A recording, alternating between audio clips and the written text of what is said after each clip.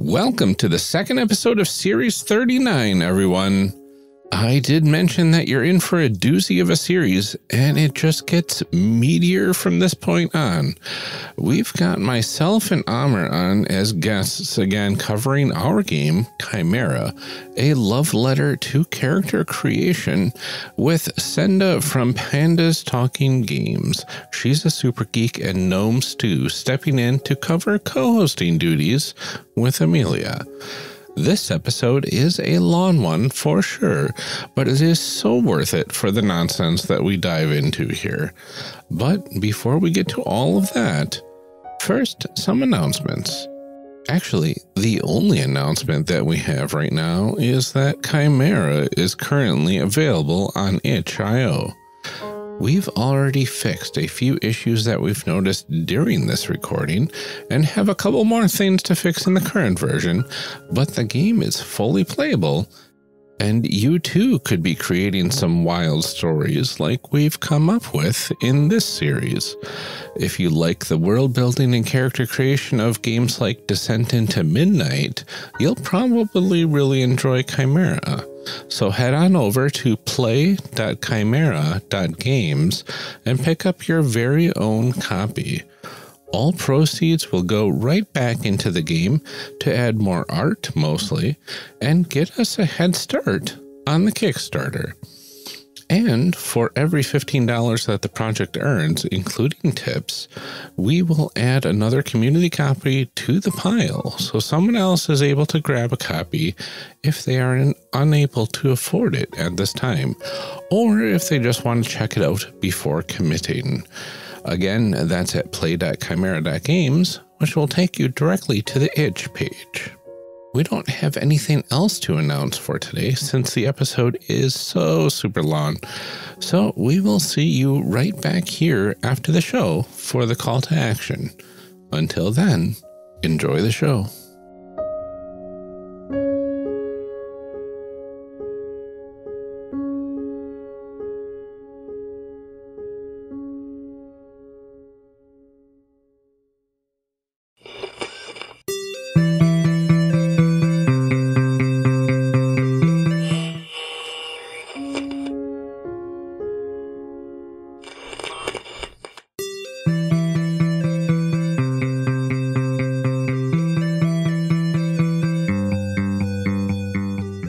On the last episode of Character Creation Cast, we blended together magical girl and superhero genres and created a D12-shaped world where each pent was its own biome, where gravity worked differently along the lines between them.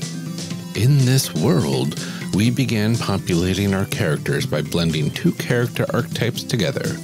Amelia was blending the demigod archetype from the superhero genre and the leader archetype from the magical girl genre. Senda was blending the mask from the magical girl genre with the hopeful from the superhero genre. Amr was blending the innovator and the weapon, both from the superhero genre, and I was blending the spirit from the magical girl genre and the stranded from the superhero genre. We are picking up right where we left off last time. Enjoy. Okay, so now that that's set, let me go ahead and populate the playbooks. And this is probably going to crash everybody's sheets because I don't know how to fix that yet with the scripting. So let me go ahead and get that worked out quick. It's going to require a few restarts. I have to authorize it first because this is a brand new sheet. Yeah, please allow me. I did Google most popular baby names of 1984, in case anybody was wondering. Oh dear, I hadn't even thought about that part yet. Usually when it gets to names, I go, I look do at my too. bookshelf. That's why I have kept baby name books, entirely for naming characters, and I've learned now to start thinking about it sooner. Because I foolishly am terrible at naming things, but made a show about naming characters, making characters. Yeah. But Jennifer, Jessica, Ashley, Amanda, Sarah, Stephanie, Nicole. All the ones you would think of are like the I popular. Actually literally, I was like, you're going to go with Jennifer, Jessica, Ashley? That makes perfect sense to me. Yeah. Sarah, Jessica, like, Parker. Just right? List them down, right? Like, oh my gosh, I should. I'm going to name her Rachel, Danielle, Michelle. There you go. You're done. No, I'm just going to call her Danielle Michelle. Danielle Michelle. There you go. Mm-hmm. This is my character, Danielle Michelle. Amazing. I'm just going to have you like pick a random starting point and like read 3 names and I'll just let's see how many are on this list. 50. Oh, and you don't have any dice, 50. Though. I was going to say, roll some dice. That's okay. Start at like 24. Okay, 24. Here you go. Emily, Aaron, Angela, Kelly, Andrea, Lisa, Catherine, Jamie. Yeah, I'm going to be Emily, Aaron. Okay, we'll put some sort Emily, Aaron, Angela. Yeah. Like, that's it. We're done here. Okay. I mean, because you could also go Sarah, Mary, Erica. Oh, Lindsay, Shannon. There's 2 different... Lindsay, Shannon. 2 different spellings of Lindsay. So, Lindsay, Shannon. Please be Lindsay, Shannon. You're right. I'm definitely Lindsay, Shannon. Is it S-E-Y and then S-A-Y? Yes, it is. S-A-Y and then A-Y. Lindsay, Shannon. Wow. Oh my God. What did I say I was? Danielle Michelle. Danielle Michelle, yeah. I can't write it down, so I will. I'll write it down for you. Thank you. Lindsay, Shannon. So I'm just it's a family name. So I renamed the tabs down below for the ones that populated our character sheets. If you see on the character creation page, it populated the genres for our primary and secondary. That means it worked. So it's interesting. We have 2 people, Amelia and Amr, both have superheroes for the primary. And Senda and I, of course, have magical girls for the primary. I mean, who couldn't see that coming? I know, right? And then for secondary, we've only got 1 magical girl represented and the rest superheroes. So very interesting blend here. I like it.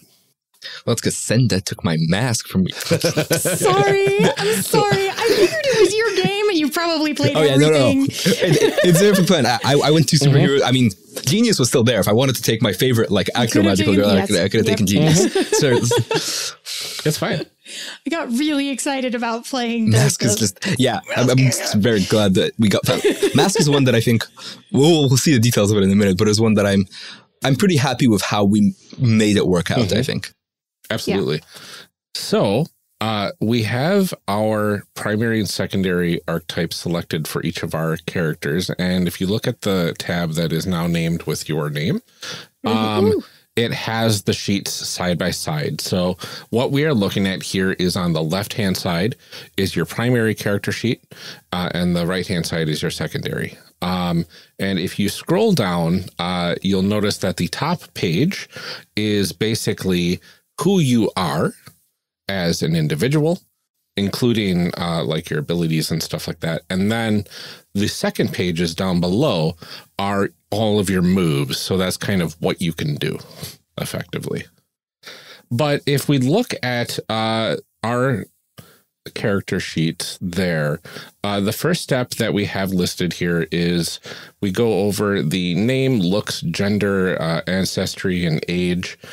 You don't have to fill out all of those right away. You can fill those out as you know them throughout the process or at the very end, whichever, but we can go over them a little bit here.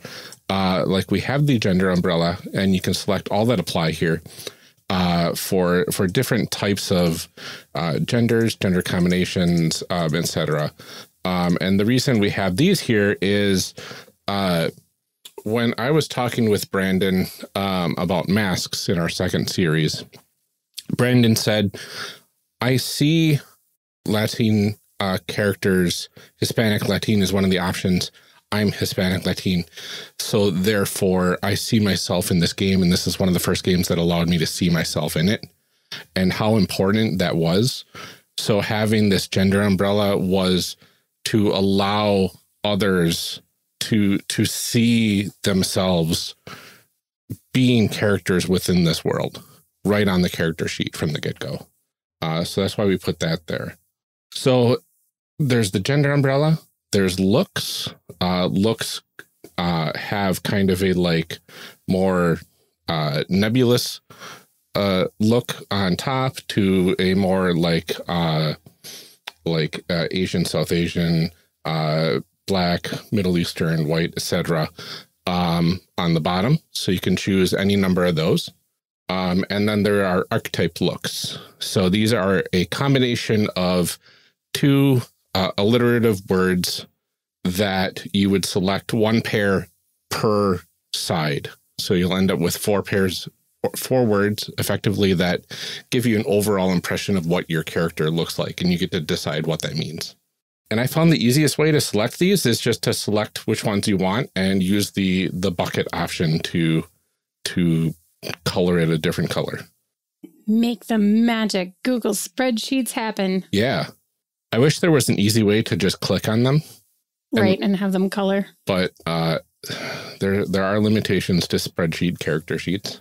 Mm-hmm. So we can fill out what we want here. For once, I know my name. Oh. Are you going Lindsay Shannon? Of course I am. I love it. There we go. And I'd like to point out that all of the archetype looks are unique to each archetype. There is no archetype that has the same words in it as any other archetype. Ryan put a lot of effort into that. That's why he's pointing it out. Yeah. They spent a lot of time. With those words right. So we have 30 archetypes planned for the full release. That's 6 pairs of alliterative words per archetype. And then there's some sort of math there that tells you how many that is. 3 pairs. So there's 90 pairs of alliterative words or 180 unique words for looks. That is a lot of words. Don't ever stop and think about the scope of Chimera. And just work on it. Just do it. You just get things done and then don't stop to think about it. It's small chunks at a time. We're doing the hard work. So when people start making modules later on, they just have to follow a formula and it works out fine. Oh, okay. Is everyone settled in on looks or does anyone need a bit more time?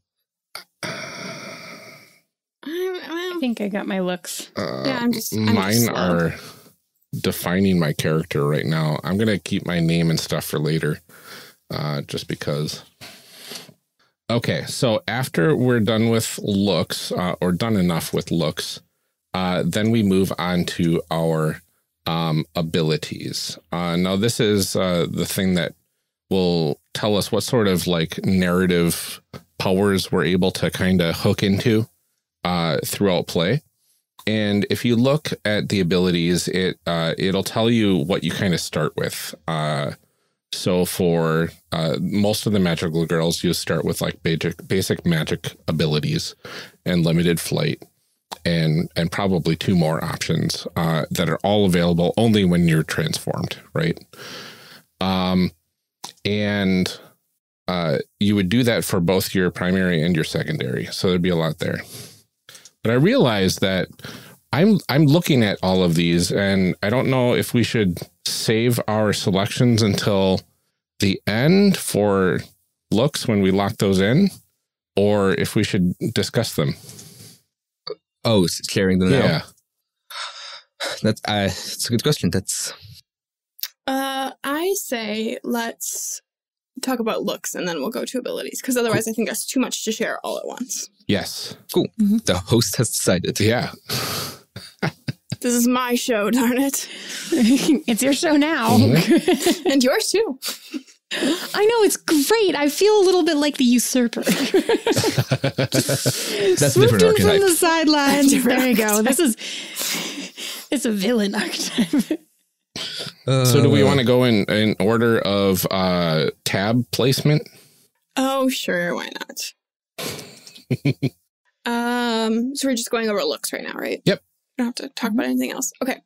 For my gender umbrella, I chose woman. I picked my looks as feminine. I haven't really picked... I I didn't really pick any of the more like real life sort of like nationality kind of things because I just haven't decided how that translates to our dodecahedron planet yet. I don't really know how that copies onto it. But for my archetype look, I picked angsty and arduous. And for my secondary playbook, I picked assured and aspiring because I just wanted to be really alliterative. Only picked A's. The quad alliteration. Yeah. Angsty, arduous, assured, and aspiring. Yeah, that's what I've got for you. My character's name is Danielle Michelle. Danielle. My pronouns are she, her. Yeah. Amazing. Perfect. So I also picked woman for the moment. It could be up for debate later, but it's a starting point. And my name is Lindsay Shannon, and I'm using she, her. And my looks are ambiguous. And then my archetype looks are mysterious and magnetic, bright and beaming. That's where we're going with that. So we're both mysterious and shiny. Fun. All right. Yeah. All right. I guess next up is me. So hi, I'm creating NISP, aka Torpedo. They are non-binary, gender fluid, feminine and shifting looks, as well as Middle Eastern. And their archetype looks are techie and tremendous, explosive and empowered. The first from the innovator, the second from the weapon. And also, their ancestry is the ocean pent. Ooh. Awesome. Cool. I didn't even see that box over on the secondary one. I was like, I've missed some boxes, but I also did the same thing as Amelia. Yeah. You can also choose your ancestry, your age, that sort of stuff as well is on the secondary archetype page near the top. I think I'm like 19. Yeah, I mean, I feel like if we're going magical girls, we're all like high school age, like, right?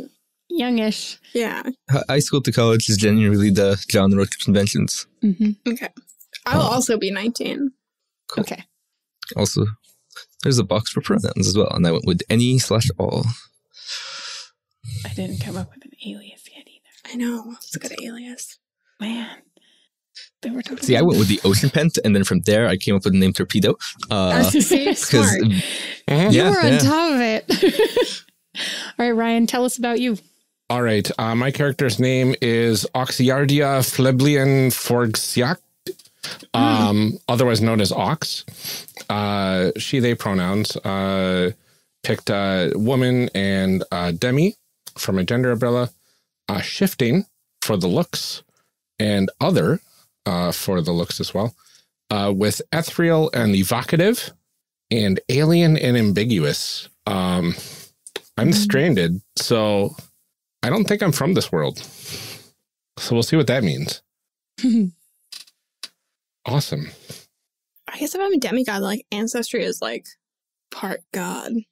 Right. Yeah. But part not, right? Right. I'm interested to find out like part what and part what. Yeah. Yeah. Part suburbs, part space. I guess. Space. That's interesting. Oh, I'm interested to see. I think I need to know more about my abilities before I can make an alias. I feel like. Yeah, I'm going back and forth on a bunch of stuff still, trying to figure out. Yeah, we can dive into abilities now if we want. Or I have a question first. Yeah. What do y'all think the like human adaptation for the farming pent is? Oh, interesting. I feel like your body is adapted seasonally. Like you sleep more in winter and you're awake more in summer. So like sleep storing or something? Yeah. Or like a bear, you can hibernate in the winter when you don't need to. Probably a bit physically stronger, maybe? Yeah. Sure. Yeah. I'm just interested. Like, I was like, I wonder what that would be. Like, I'm going to say that that's where I'm from. Nice. Or at least where my parents were from. Or yeah. Okay. Maybe. Okay. Sorry. Please carry on. It can always change until we're done. It may change. It's very possible. Yeah. Yeah. So now we can select abilities, and we should all have, I think, 6 things to choose between for your primary and secondary. And most of us will generally have 2 of each to choose at character creation. It looks like the hopeful is probably the only one that might be different. And the demigod, of course. So the hopeful is you're allowed to choose 3, but you don't start with anything because you're kind of got your abilities somehow after being a normal person for any number of time, right? Sure. But then the demigod has to choose a domain, and that domain kind of flavors all of their godly abilities in the primary move of the demigod, the default move, which is divinity. And we'll go over that when we get to the move section. But so yeah, I'm excited to see how this all plays out. Hey Ryan, guess which domain I'm gonna pick? Well, let's see. Yeah. Yep, that makes sense. That makes sense. There's too many good abilities, Amr. Why do we only let people pick 2? Balance. I know. Nonsense. The rules of the game don't exist, and you can pick as many or as few abilities as fit your character. We can't bend the rules. Yeah, we can. Okay, technically we're the designer. It's our game. And anyway, I'm going to go by rules as written. Boring. I know. For the purposes of showing people what you've created, I will follow your rules, but only this once. No, only this. You get 1 rule follow pass. It. Yep. Yeah, I think that works. Okay, I got mine. Okay. I got mine. I think you were the last one, so. Should I go first again? Yeah, go for it. So for my demigod playbook, I got to select my parents' primary domain for my ability. And surprising everyone, I picked life and death. Now you're all shocked. My other choices were elements, dreams, invention, nature, and weather. Mm-hmm. But no, life and death. Yeah. And then I got to pick basic magic abilities. I picked group healing magic and illusion magic because it's cool. That is pretty cool. Ooh. All right. Cool. So I also start with basic magic abilities and limited flight. Mm-hmm. And then I selected from my further list the ability to summon weapons and mask magic. Because if you're playing the mask archetype, how could you not choose mask magic? What is mask magic? I don't know. We don't know. I wasn't sure if this was like a thing that I should like, a concept I should understand, or if this is just like play to find out. That's the thing, right? Is in Powered by the Apocalypse, all of these abilities are define it as you believe it to be working. Sure. I just wasn't sure if that was like a trope I should be aware of and was not. No, it's just a cool thing that we threw in there. Cool. Mm-hmm. Love it. Cool. For my secondary archetype, the hopeful, I got to choose 3 abilities, but that's all I get. And I chose impossible movement, energy manipulation, and reality manipulation because why not? Yeah. Hell yeah. That's awesome. I'm up next. So for the innovator, I have a wide array of gadgets that I invented, and I get 2 other specific ones. I went with power armor and ranged weapons. That's awesome. Nice. As the weapon, I'm a trained martial artist and excel at all forms of combat. I choose 2 other things that augment my combat, and I have heavy weapons and future tech weapons. So like 1992 weapons. Yeah, exactly. Styled as 1984. Mm-hmm. Like you all, like I've got fancy rockets. Okay, these ones go like Mach 2. All right, they go faster. Some of the other options I could have taken for Innovator were Advanced AI Assistant, Enhanced Vehicles, Martial Artist, or Utility Belt. And for the weapon, I could have taken Melee, Range, Combat Magic, or Weaponized Vehicle. All right. For me, the Spirit and the Stranded. For the Spirit, I get basic magic abilities and limited flight while I'm transformed, but I also can see and talk to spirits, and I have spiritual movement.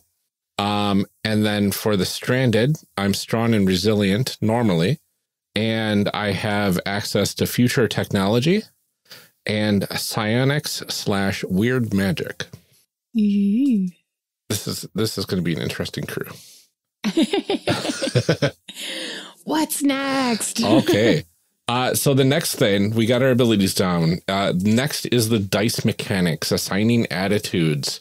Yeah. Do you mind if I take this one? Go for it. So, we have, as mentioned earlier, attitudes in this game.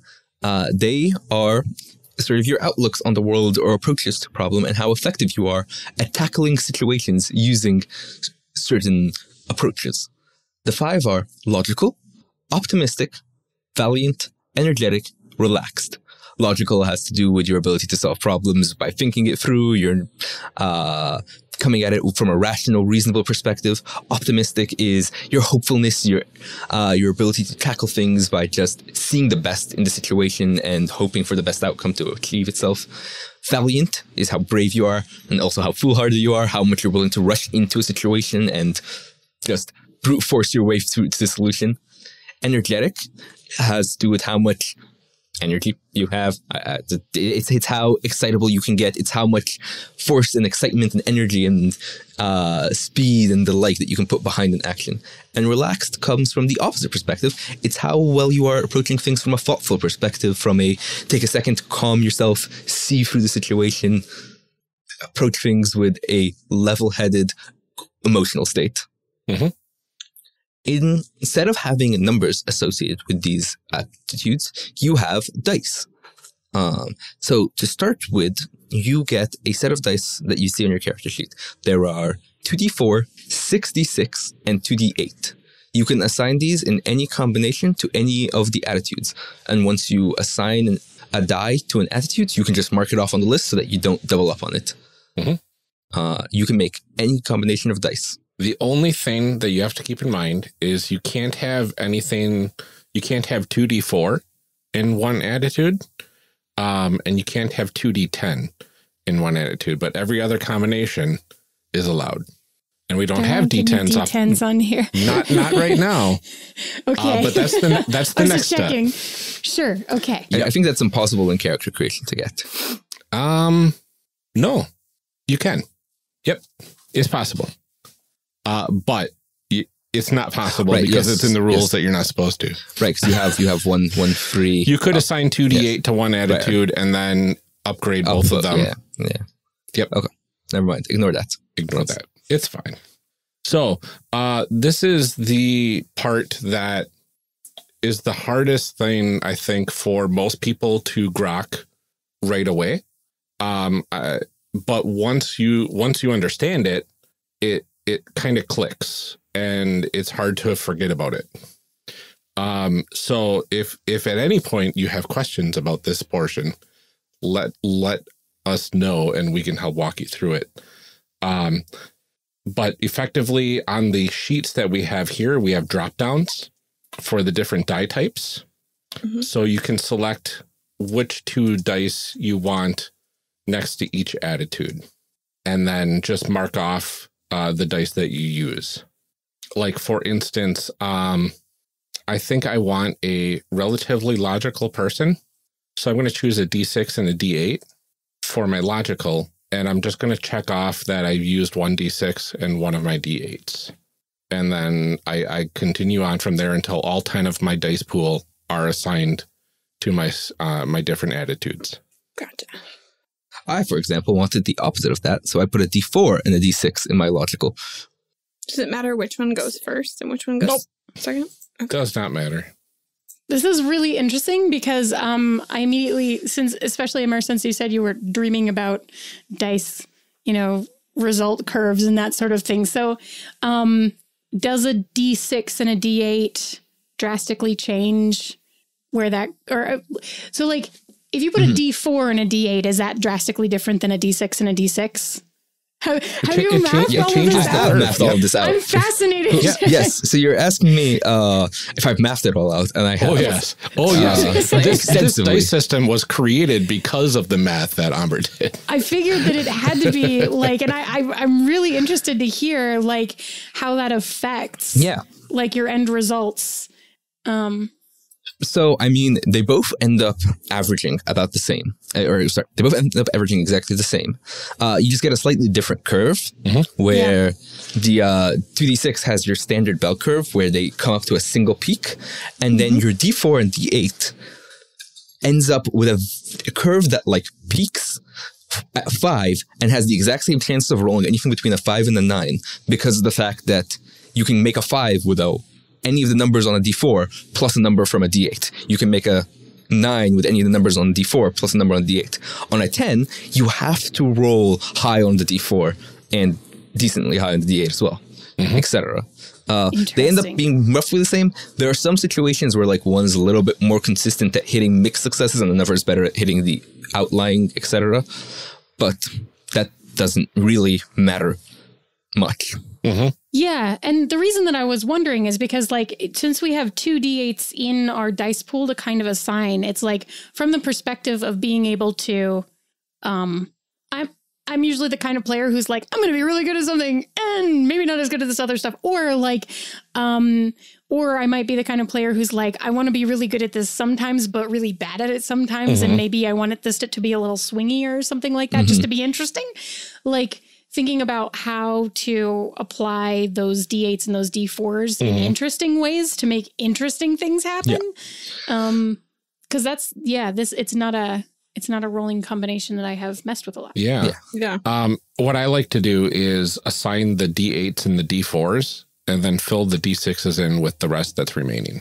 Yeah. Right. The point is that you generally can look at these and go, okay, the bigger the die, the better it is. And you don't worry too much about the combination. And the point that like one of the advantages or one of the reasons why we went with this over just the standard plus numerical stats is it gives a tactile feel to what your stat is rather than a numerical, okay, I am this much better at this one than the other.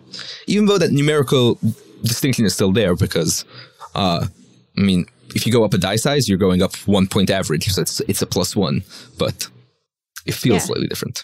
Yeah, no, it was really interesting because I sort of just laid things out, skeletoned them in a little bit to see like where I wanted the D8s and the D4s. And I ended up putting a D4 and a D8. And then I was like, wait, is this actually functionally going to change my experience of the game very much versus if I had just put this like down the middle D6, D6. And that's why I was wondering about it. So it's like... And one thing to keep in mind too now, based on your answer. And one thing to keep in mind is we're going to be stepping up 3 dice in total here with the secondary playbook. The secondary playbook is going to be augmenting these choices a little bit, and then we get to just assign. We get to step up any 1 die once those are assigned. So. We're basically upgrading 3 of these dice. Okay. Also, just Ryan, you can edit this out, but Senda for your reference. The difference between a D4 and a D8 and 2D6 is 2D6 has a 2% higher chance of getting a success overall, or a 1.5% higher chance, roughly. But 2D8 has a 1.5% higher chance of getting... Or sorry, 1D4 plus 1D8 has a 1.5% higher chance of getting a 10 plus. That's interesting. So it is a little bit swingier if you say 1D4, 1D8. A little bit. Yeah. 1.5% is not going to matter. It's not going to matter. No one's going to notice. Yeah. It's there though. It's there though.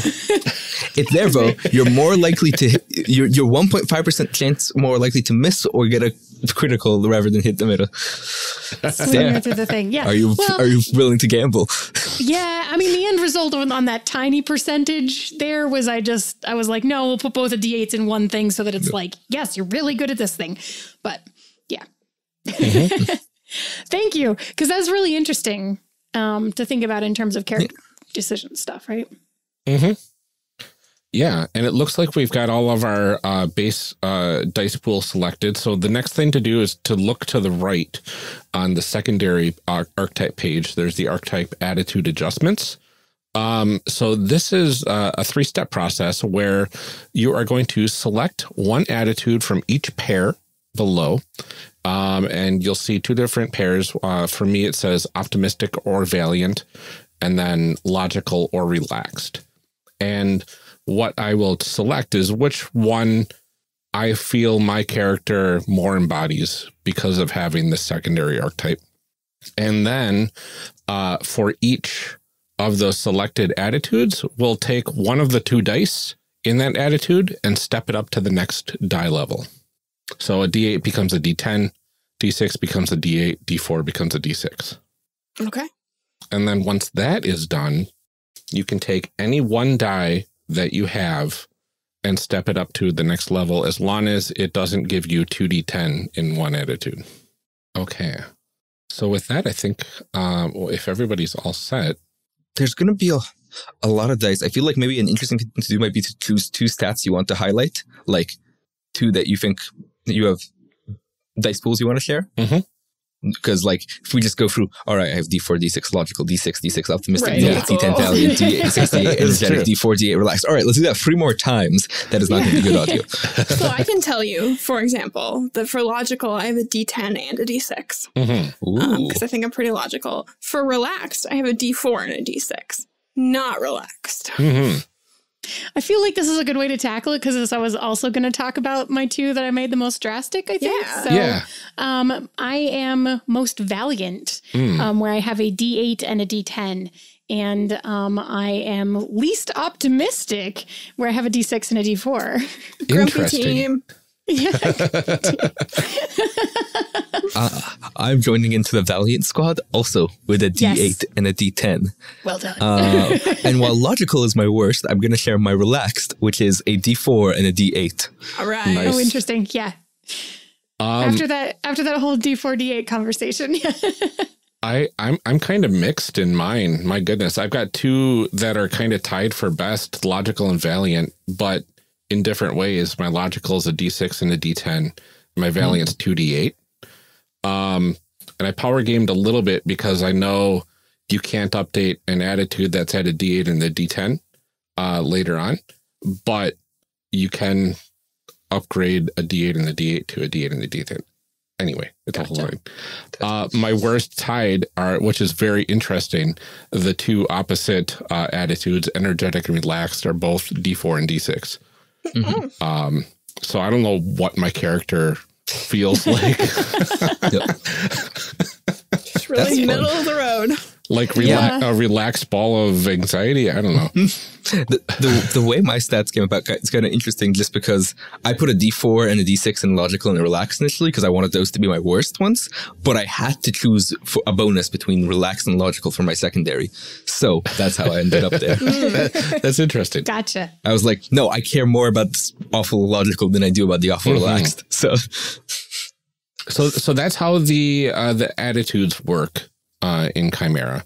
And then if you get an advantage, say, during play, then when you roll with your next attitude, you'll choose one of your dice and step that die up to the next level.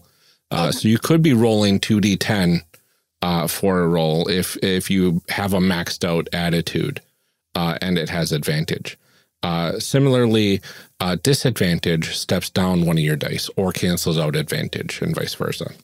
So for our lovely D4, D6 friends, we could end up 2D4, which is a really interesting one because statistically it's pretty close to like having a -2, but you physically can't roll a 10 plus on that. Mm-hmm. Yeah. Without assistance.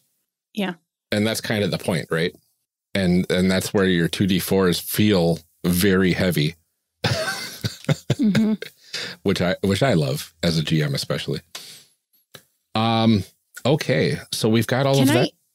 Can I interrupt? We're probably going to get there because we're going to get to moves. Yeah. But I am now really fascinated. So are your dice ranges for moves, is it the standard 1 through 6, 7 to 9, 8 to 10? Yep. Yeah. 7 to 9, 8 to 10. Yep. 10 plus. 10 to And for a lot of moves, we actually have a 13 plus range, which augments the 10+ result. Yeah. Right.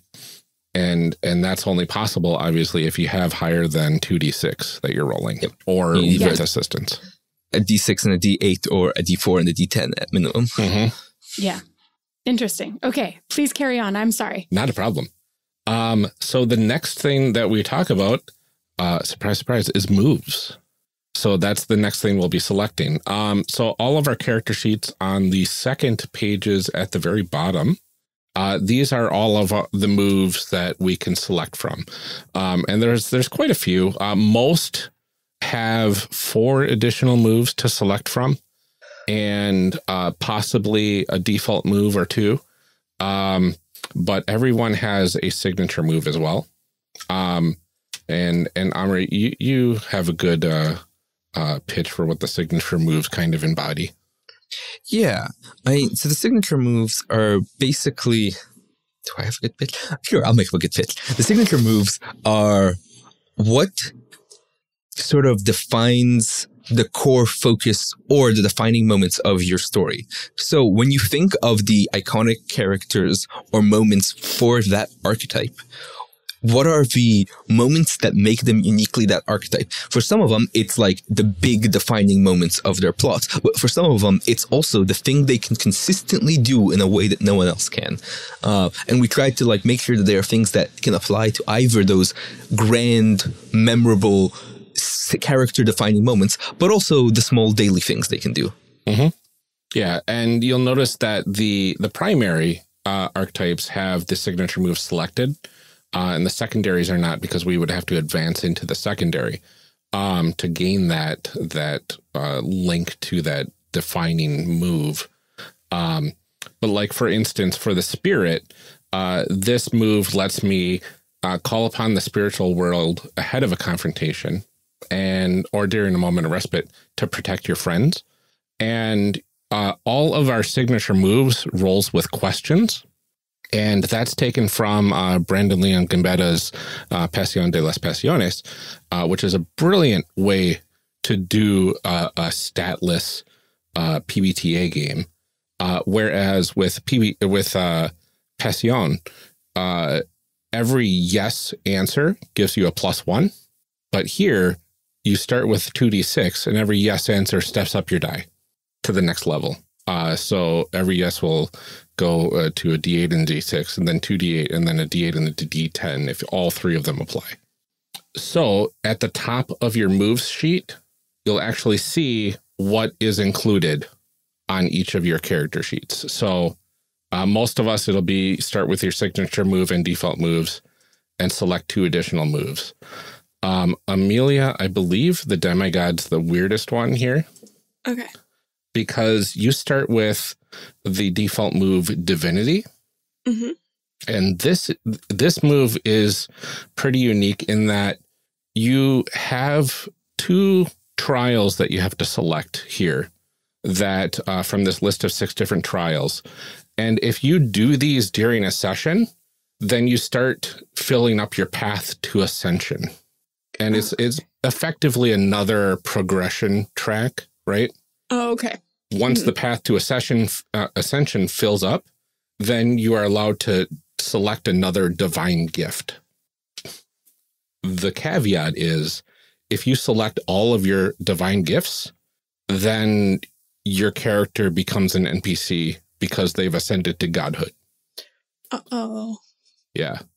And I can't remember, Amr, did we decide whether or not we're going to be crossing one of these out this version? I say yes.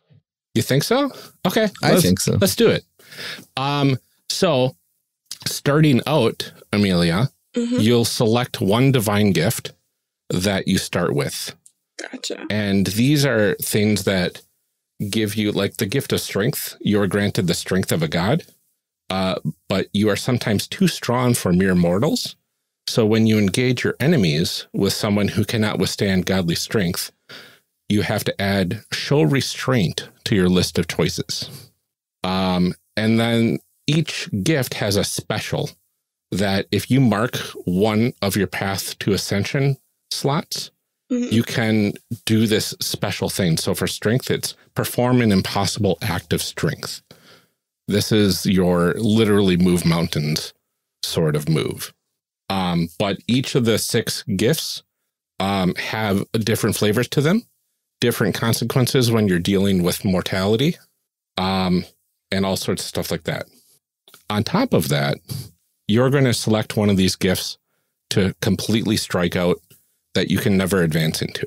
This is just not part of your godly lineage, effectively. Okay. This is something new that we're kind of toying with to see how it goes over. So I start with one, and then there's one that I can't take. Yeah, that you can't ever progress into. So do we select anything from our secondary sheet at all, or that's just for advancements? Depends on your secondary archetype. For you, the hopeful, it says you start with your default moves, if any, and then select one from additional moves. So you get to select one of your 4 additional moves on your secondary sheet, in addition to the 2 on your primary that you've already selected. And okay, so but it can't be the signature move. Correct. Okay. Yeah, it has to be from the additional moves pile of moves. Cool. Because the signature move you specifically have to advance into. Okay. The best of us? Is this bombshell? I'm just... Okay. Sorry, I was having a me moment there. I know the reference. It may or may not have played into the name of the move. I was wondering if it had. I'm influenced by a lot of things. And apparently Sasky my shows are some of them. Games. Seriously. Well, your shows are like literally some of the first shows I've listened to of all podcasts. So, I mean, I'm flattered. It's good content. Thanks. I think I've got mine. But I need to look at your basic moves sheet really quickly. Oh, yeah. Absolutely. Yep, I'm good. Awesome. My choices were way easier than Amelia's. So. Yeah. Unfortunately, Demigod's one of the more complicated playbooks. Yeah. It's, there's a lot happening. Mm-hmm. Of course, there is a group activity here. The Magical Companion from the leader, default move. You get to work with the group to define our Magical Companion. It's true. So, we need name, pronouns, what it is, and personality. Yep. Should we start with what it is? I know Senda really wants it to be a horse. I mean, I don't know. We're not going real Western with our like dodecahedron planet here. Mm-hmm. So I know. I guess there's not really a place for a horse in the city. Yeah, it would be. I think it might stand out a bit. Yeah. What if it was like a pigeon? Ew. It's a rat. It's just a rat. Just a flying rat. You know, like. But it's a magical rat. Yeah. It's like the most beautiful rat you've ever seen. Yeah. I mean, because it's a city and that's just, you know. Yeah. Little magical rat with a dodecahedron crescent moon. Yeah, just the dodecahedron, like just crest. Oh yeah. Oh yeah. If it was a crescent. So is our moon shaped like a dodecahedron also? Do we have like several dodecahedron? Do we have like polyhedral moons of different? Because like the thing is that like the moon is round and it's crescent because it's like blocked by the light of another round thing. Right. So like how would it also be pentagonally? Yeah. I wanted to draw this, but I can't because I have a janky hand. Yeah.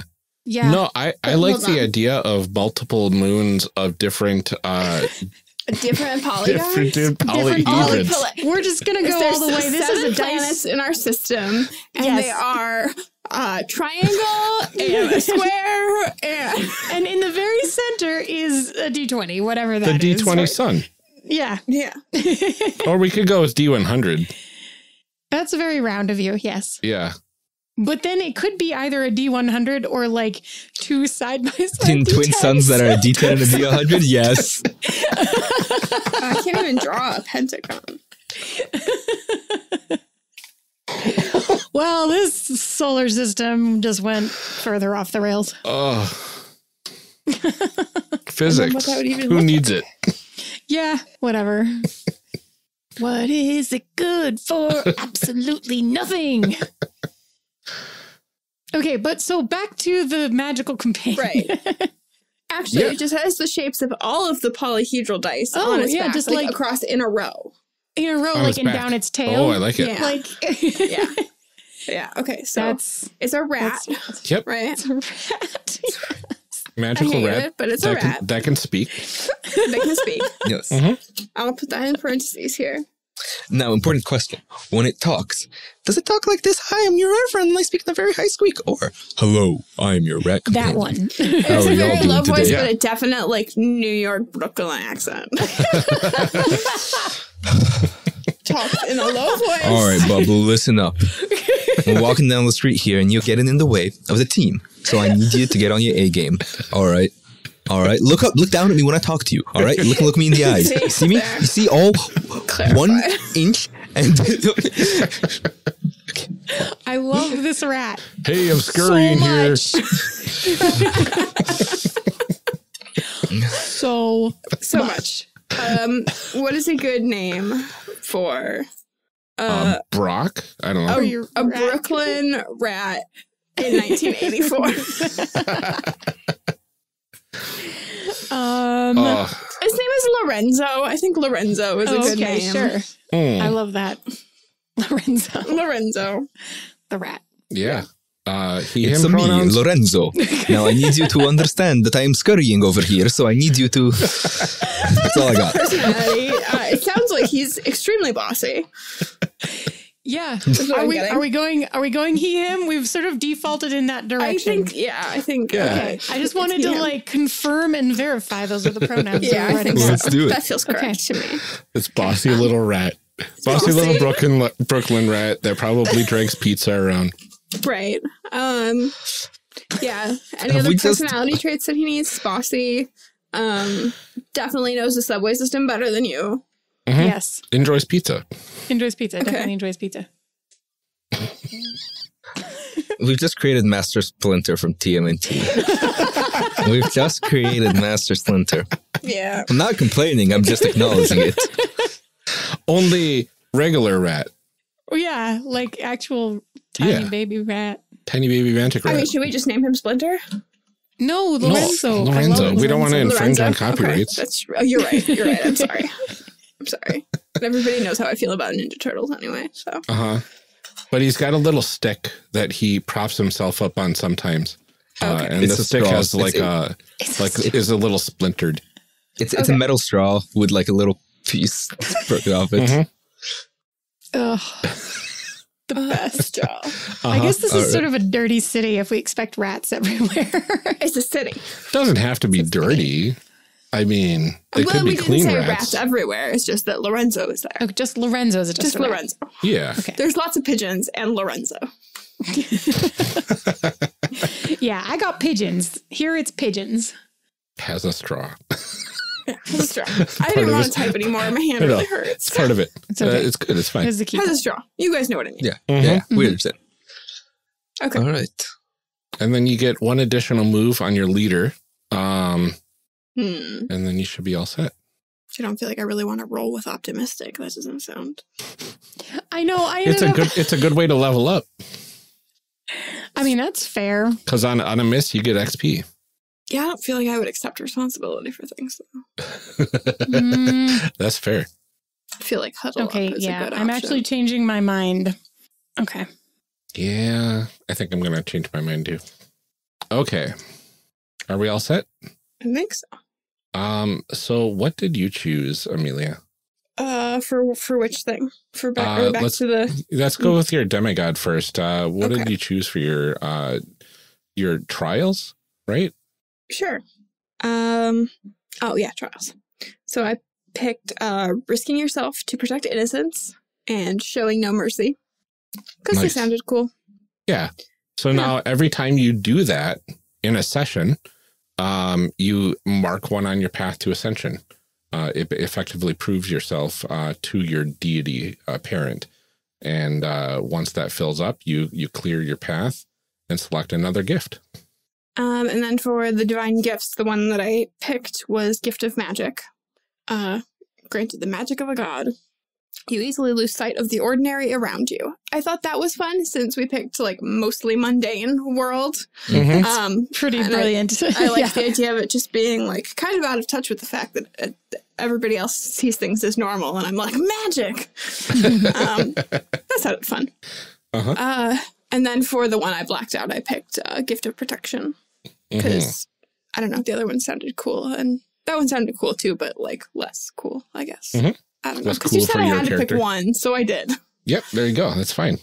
It's a very interesting choice there too. So I like seeing this in action. Cool.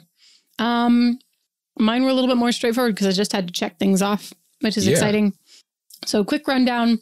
My signature move is Curtain Call, where I get to use my symbolic item to make a dramatic entrance. Nice. I'm really excited about this, but since I decided it was from the farming pent, it's like a stalk of wheat. I love with it. The fringy bits on the end. And you like swish it and whoosh, and it like lands, like a rose. I don't know. With a guitar. Oh yeah, rose. Just a random flower. Just a random reference there. I don't know. Yeah, with a guitar riff, obviously.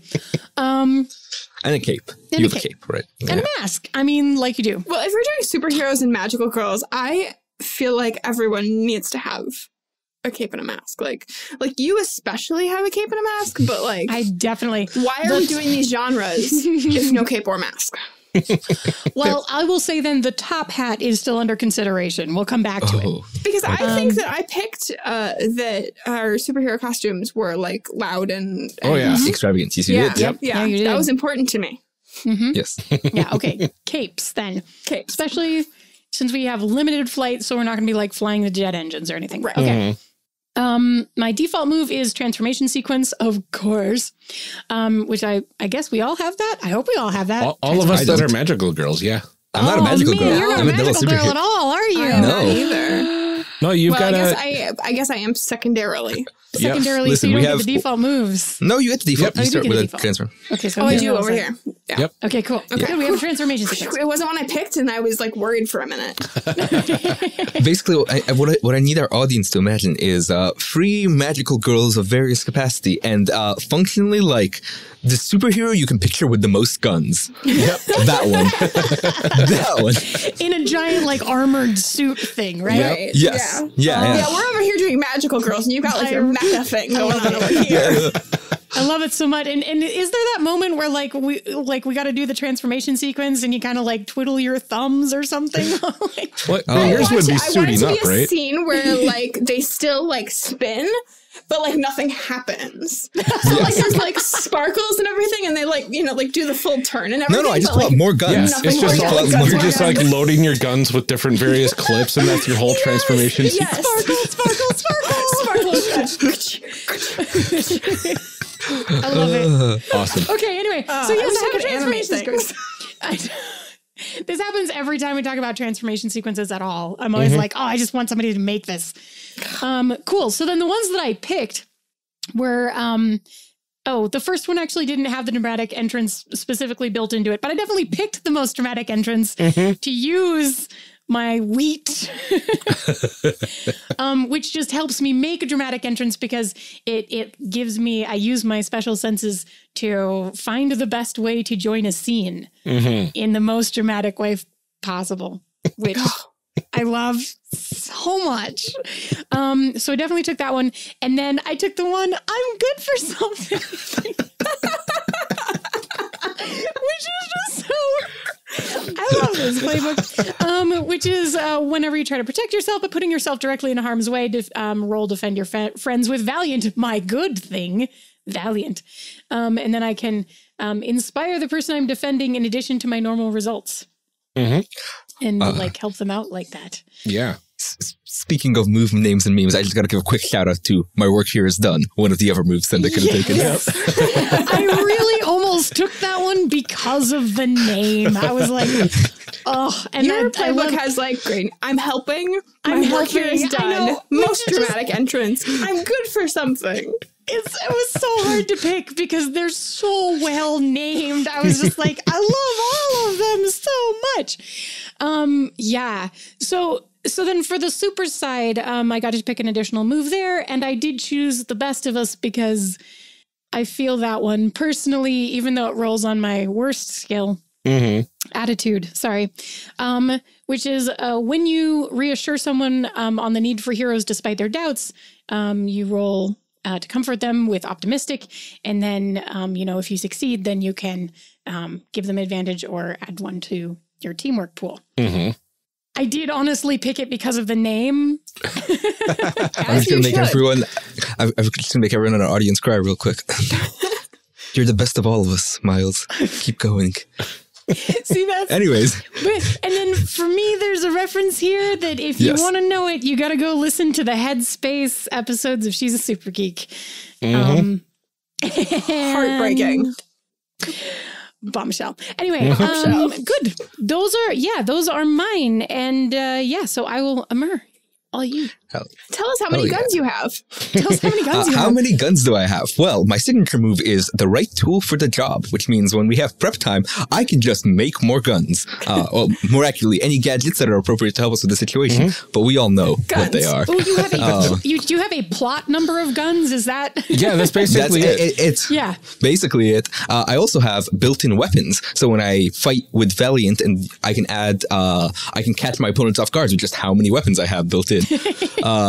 And I can do that too. I can build gadgets that replicate the stuff you all do. So, I could technically build a gadget to magical girl transformation sequence. You really could. You could have mechanical wheat sheaves. Yes. Yes. I could just look at you and your magical ability to summon wheat weapons and go, I can do that too, and make a wheat gun. Anyways. From the weapon side, I chose I am just a weapon, which just makes me even better even more of a weapon. I don't need more guns. I am the gun. I am the gun. Hence my name, Torpedo. That's amazing. Wow. I love that you lean so much into this, and I love that the right tool for the job could be I need a lockpick set. Yeah. So here's my lockpick set gun. Yeah, I think this is interesting. Swiss Army gun. I could go the innovator. You generally think of gadgeteer types, and I was just like, gun. Yep. All right. And then for me, my signature move on the spirit lets me basically prepare by tuning in with the spiritual world and calling upon the spirits to help protect my companions. And depending on how well I roll, I can actually bump it up to rolling Defend Your Friends to a 10+ without actually rolling.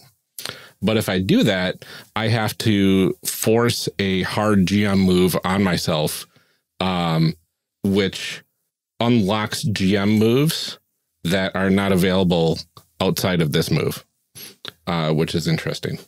And of course, I got a transformation sequence. And I chose Ward Off Evil Spirits, which lets me ward off evil spirits or entities. Whoa. With Didn't Valiant. see that coming. I know, right? No. And then Commune with Spirits, which uses one of my worst stats, Energetic, to try to commune with spirits for answers. And then on the Stranded side, my default move is There's No Place Like Home, which is a progression track for being able to return home. And once I unlock that, I'm allowed to go home with or without my companions and come back at will. And once that happens, we create that world. And now that's a new place we can go to. And for the additional move, I chose Alien Technology. So I can hook together my future tech with the 1984 technology of this world and create all new tech. Nice. Basically. Magic Alien 1984 tech. Uh-huh. Love it. Yes. Yeah. Yes. A lot of good stuff going on here. Very cool. All right. So the next step that we have is our backstories. And we took a little bit of time to go over this by ourselves, because this is our own character's backstory. And the really fun part is when we combine the backstories together, we each have probably added little tidbits of world building to each of our characters, and now these are more true things that we're adding into our world, which is really cool. Yeah, I'm excited to see what everybody like put in there. So that's going to mess with our pence. I know. Amelia, do you want to start? Sure. I do have one that I'm like not totally sure about, and then one that I haven't answered at all yet because I wasn't quite clear on the question. So, okay. My first question is, what does your immortal lineage mean to you? And so I put down that at first it probably seemed really unfair to be only half a god, because that sounds like a real bummer. But now I think at this point, it's actually extremely important to me because the domain that I picked for my parent was life and death. And how can you be a god of life and death if you have never been mortal or even close to it? So it seems that like having that immortal lineage combined with my mortal lineage is really important to me. It's really the mix of both that makes it happen. I like that. It's really cool because, we're establishing that this world has like literal deities and stuff like that with your playbook. Mm-hmm. I love that just by picking this playbook, we're like, well, there's gods and goddesses and gods. Can that be like the gender neutral? Is there a gender neutral word for god? I think it's like hosts and deities. Comedians and gods are probably all gender neutral. I have actually also heard Gode, which is just Godde. Oh, interesting. Oh, interesting. If you are referring, I love how but we I just think like deity is probably deity is pretty straightforward. Yeah, we need more gender I'm also neutral fairly words certain for that things. just like gender neutral non-binary is synonymous with deity, anyways, so it's fine. Right. Don't worry about it. You kind of said the same word twice, actually. So. Yeah, my bad. My second question was one that I just like wasn't totally clear on. Who is a true demigod in your eyes? Does that mean like, what do I think it means to be a true demigod? Or like, hey, that person is a real, like, what a great example of a demigod. That's like, the Percy Jackson, thing, right? That's the one. Like, what? Right. That's it. It's up to interpretation. Okay. Is this like your character's personal, like if I met a person that was like this, they would be pretty much the equivalent of a demigod? Or is it like my grade school teacher who taught me everything about this subject that I'm really into and has always given whatever, they're kind of like a demigod in my eyes. Type of deal. I don't have an answer for this one yet. Maybe I'll think of one. I don't know. That's okay. We can swing back around to it too in context of everybody else later, right? Right. Kind of like a big question. I guess all of these are big questions. What do you hope to be able to say to your immortal parent one day? I went and looked back at like the stats that I picked, and I picked really like a lot of logical and energetic. And so I think that I would want to come back and be like, I figured it out. I have the perfect system for how life and death works. If you just do the math and like, I totally understand it. I have learned everything that there is to learn. I know what's up and I have come up with a plan. Whether or not they want or need a plan is totally up to my GM. Yep. But I am here to give them the plan. Here's what we're going to do. The energy of PowerPoint and Binder combined presentation to your parent. Yeah, for sure. For sure. That is totally how this is. Like, there's going to be graphics. There's going to be cool wipes. There's going to be maybe like a laser light show. I don't know. With 1984 tech. I have figured out the true meaning of life and death and how to implement our power. I'm sure they had holograms back then.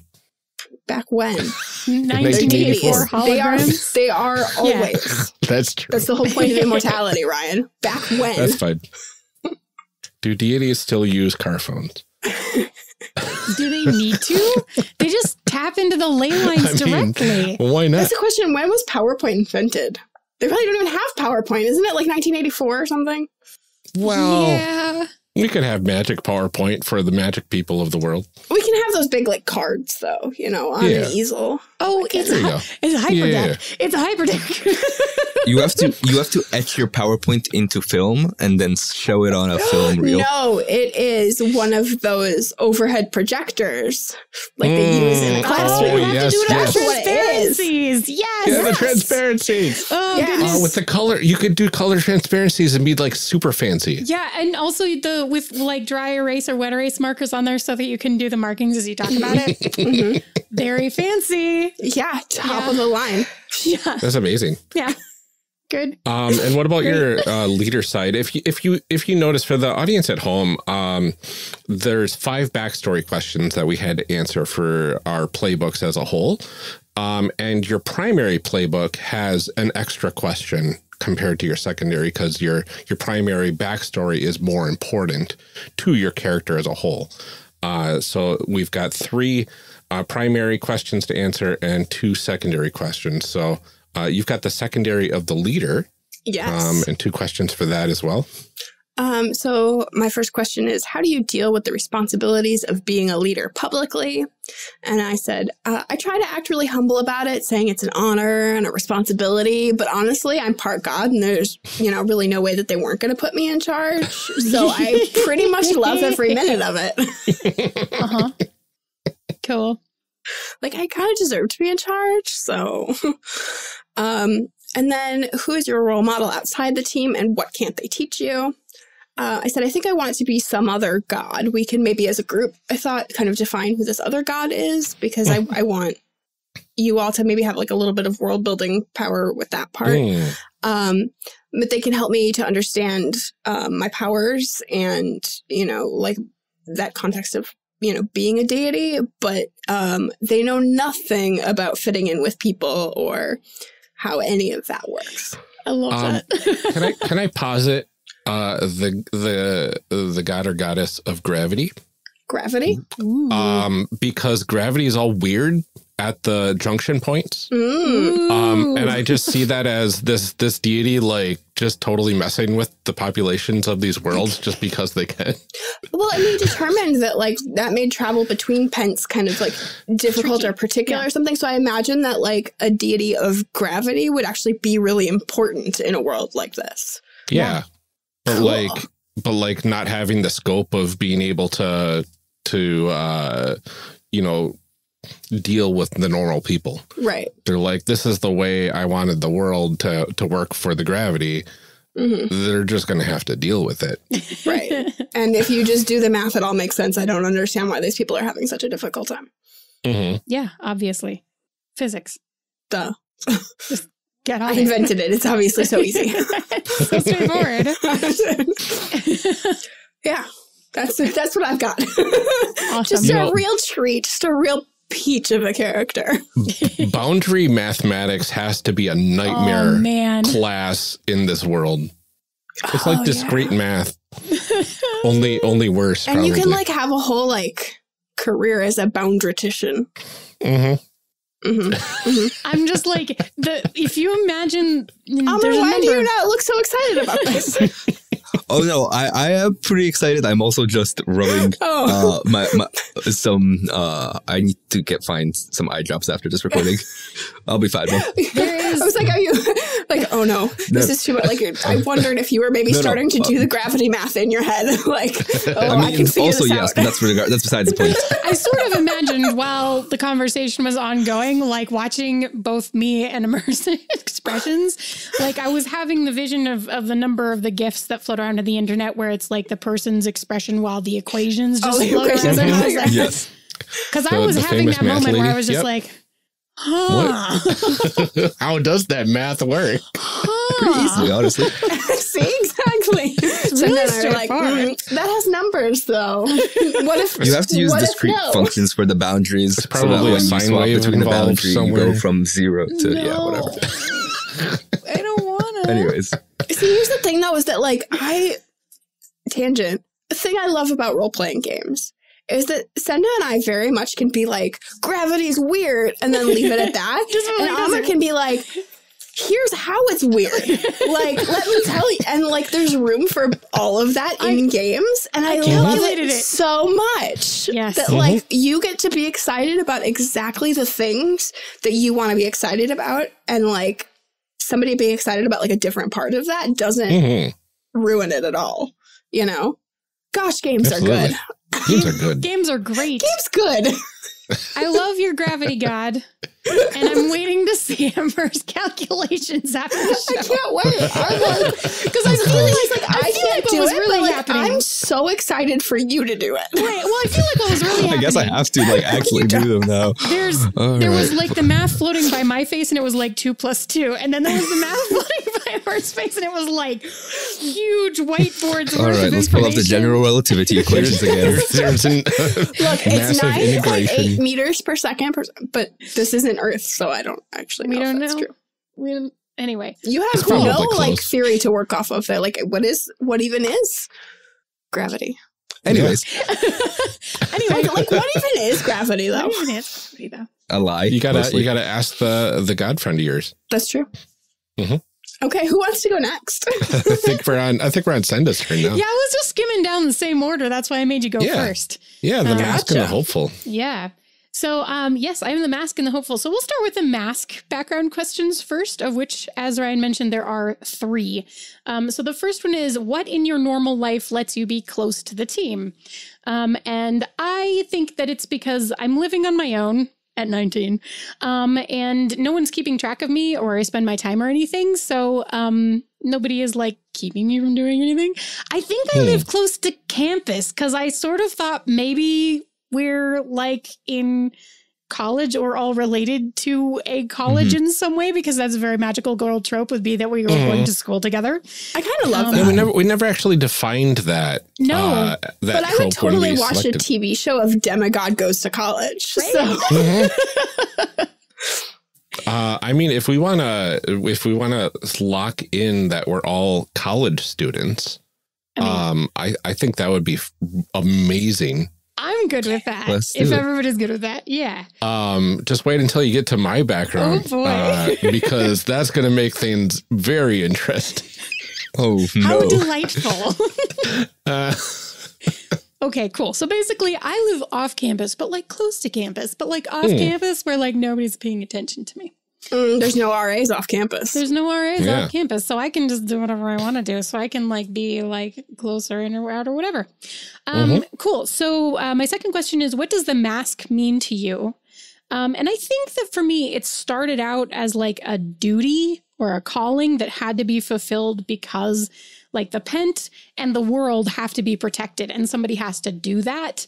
But I think that I've come to understand, and I'm excited for our relationship questions later, just to be clear, because I've set myself up for some things that don't have resolutions yet that I'm hoping to resolve in relationship questions. So just leaving that aside. This is character creation cast. We don't resolve anything. Well, okay, not resolve, but connect and make it worse, please. I would like the stakes to go higher. Yes, please. Yeah, that's right. Cool. So now I have more of an understanding that the mask actually means something more like love, devotion, and sacrifice. And my personal life actually has to take a second priority to the mask itself. That's my feelings about it. I like it. Yeah, so that's the mask. My third question is, what keeps you here? To which I answered love. If it were only me, I would probably try to actually return to the farm Pent, but I don't feel like I can leave someone here to fight by themselves. I don't know who it is yet, but that's what I want to find out when we talk about relationships. That's juicy. So that'll be there. Add a little spice. Cool. And then I have 2 hopeful questions, right? And so that's what these 2 are.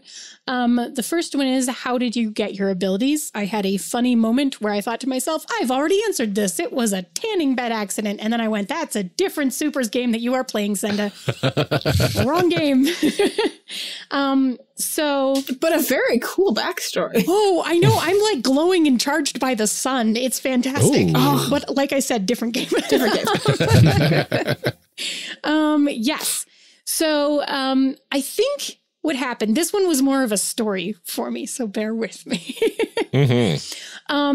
So I think what happened was I was minding my own business, walking down the street or whatever, and suddenly I came upon a fight between someone wearing a mask and the forces of shadow, whatever those are, like evil in our world that we are fighting. And there was like an instance where that person's eyes met mine and they went, they had that realization where they went, innocent bystander, oh no. And then like the evil thing attacked me and they like jumped in front of me, and like in blocking that stroke I saw their mask fall to the ground, and I bent down and I picked it up to give it back to them, and when I looked up, they and the shadowy thingy were both gone. And then I looked down in my hand and the mask that I had picked up to give back to them was melting into my hand and being absorbed by me. So I think that's how I got my powers. That's awesome. That's very good. Yeah. It's masks all the way down. Masks all the way down.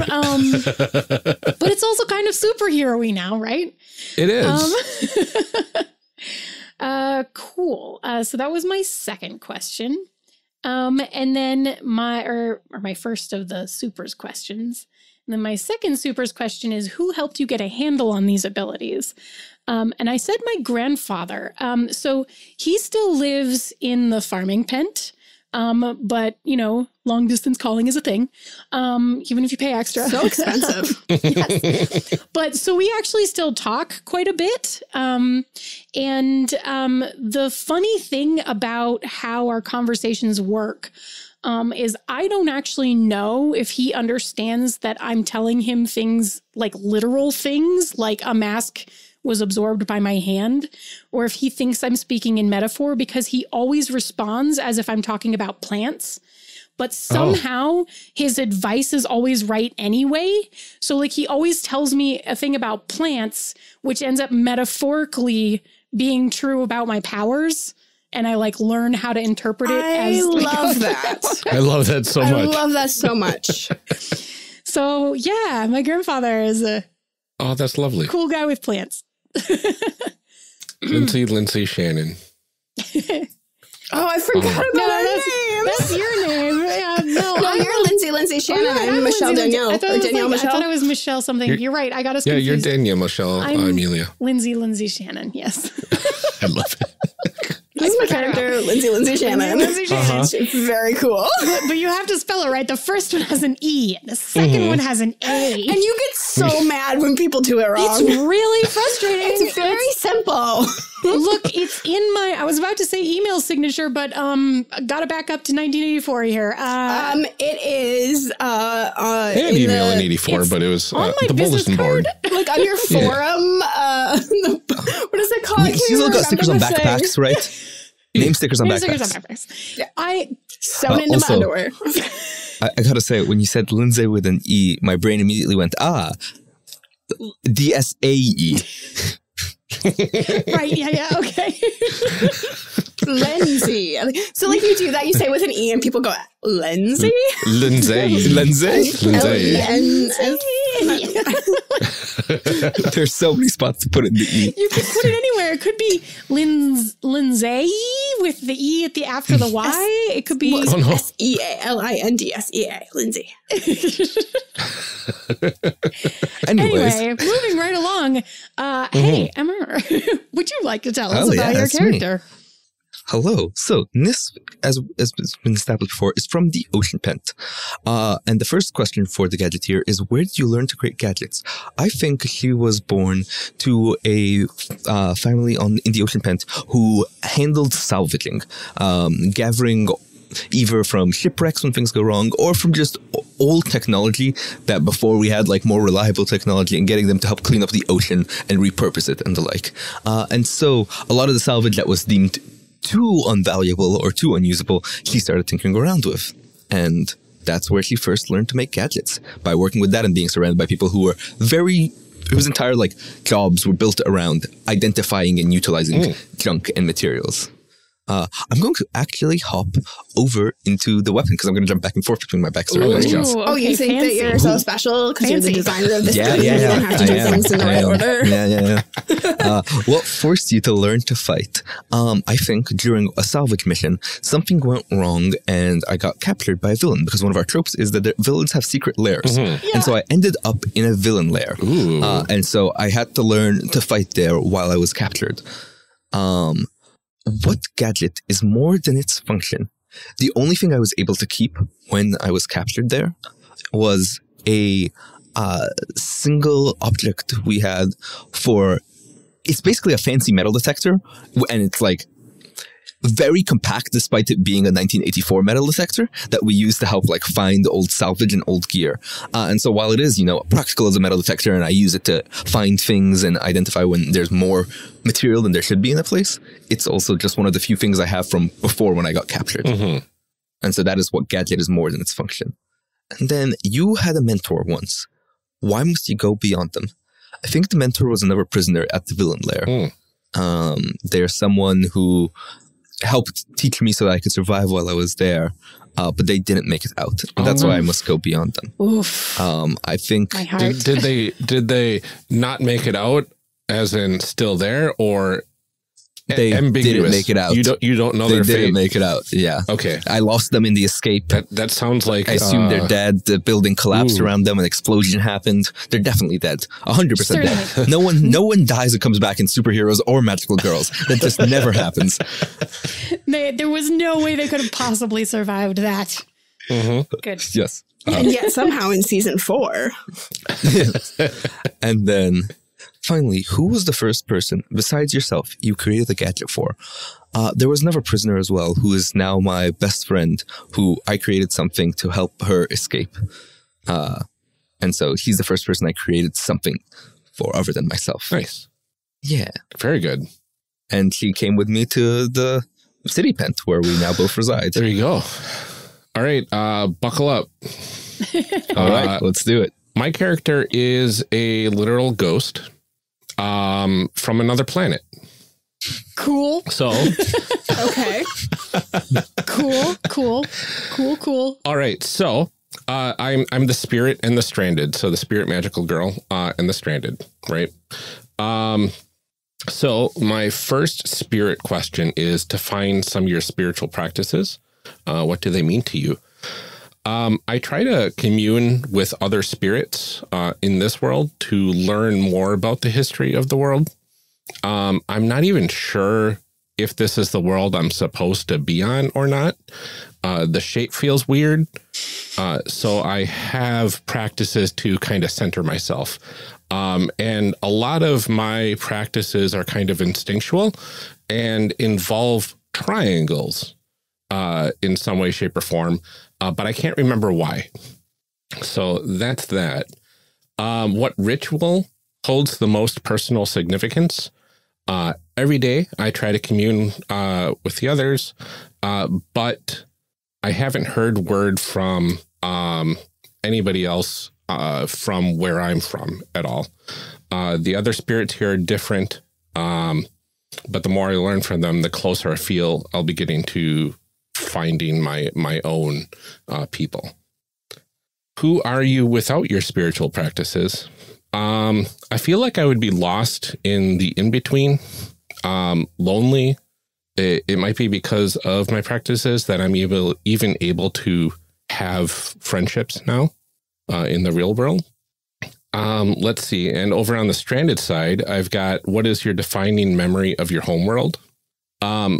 Probably what I can only perceive of as my own death. There was an accident of sorts in a lab where I was working. The details are hazy, but it feels like the device I was testing malfunctioned and potentially exploded. And that was basically the last thing I remember before coming in existence here. Why is this your only home now?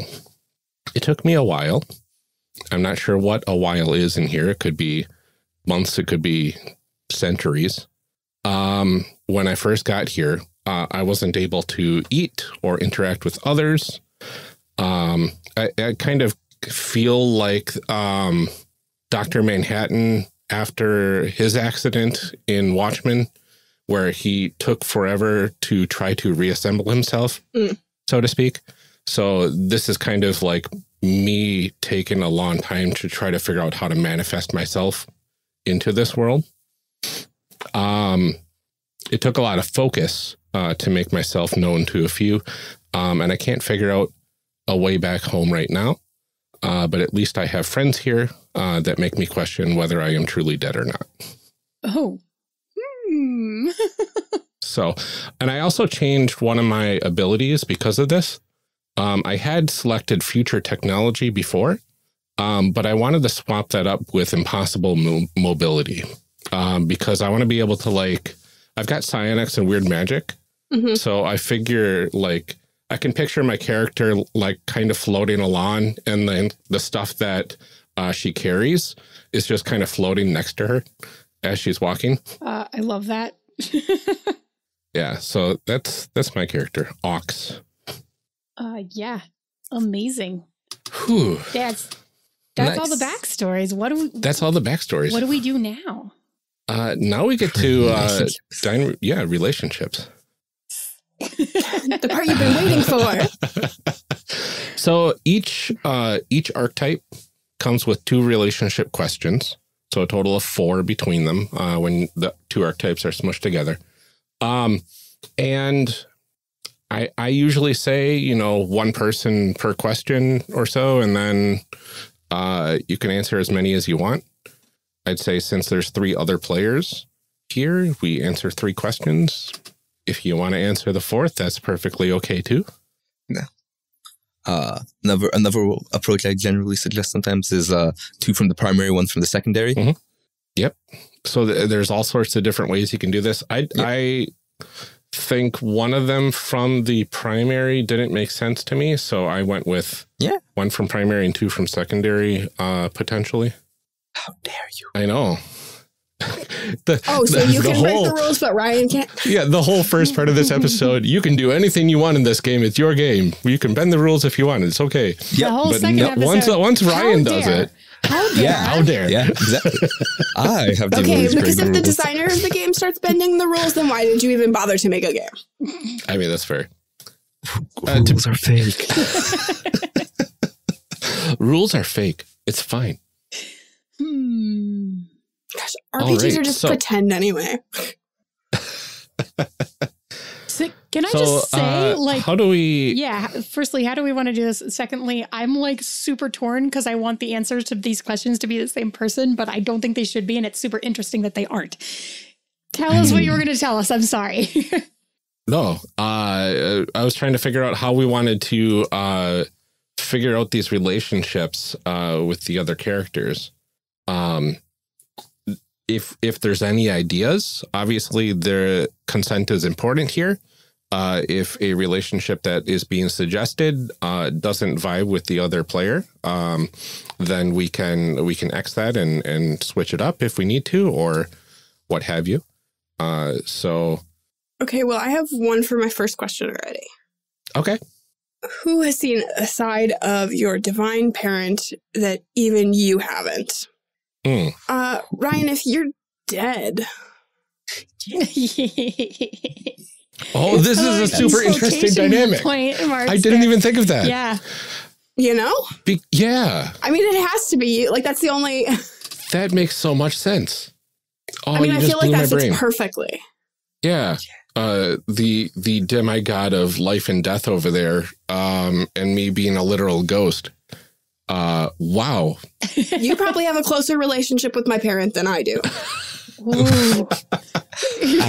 Oh, goodness. So Why actually don't you bring your friend over for dinner? Because you like my friend better than you like me. I feel like the conversation would go, hey, why don't you bring my child over for dinner tonight? Right? Yeah. Why don't you tell Danielle Michelle to come clean her room once in a while? Danielle Michelle. I forgot we did that. I got really serious with the backstory, forgetting. I know.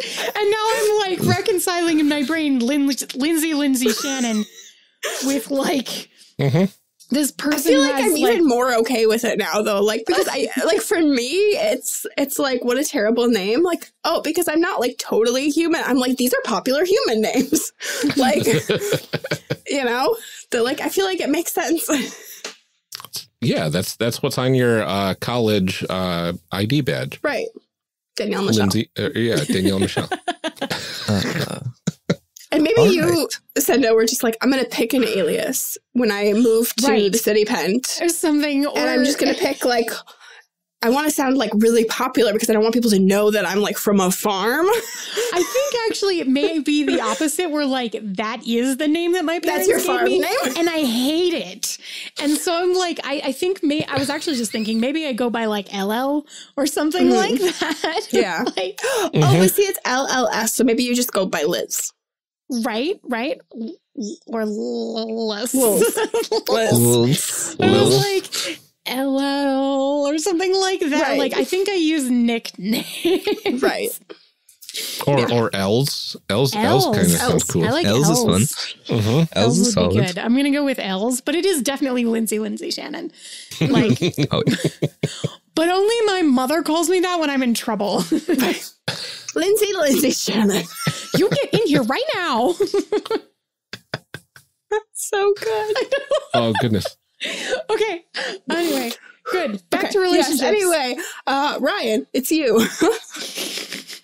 Oh, yeah. Okay, goodness gracious. This is an interesting, because I totally spaced on the whole, like, you're the deity of a parent that is life and death, literal. I want to say then, because like part of me was like, who is related to the spirit you have the strongest bond with? Could be really interesting for our demigod over there.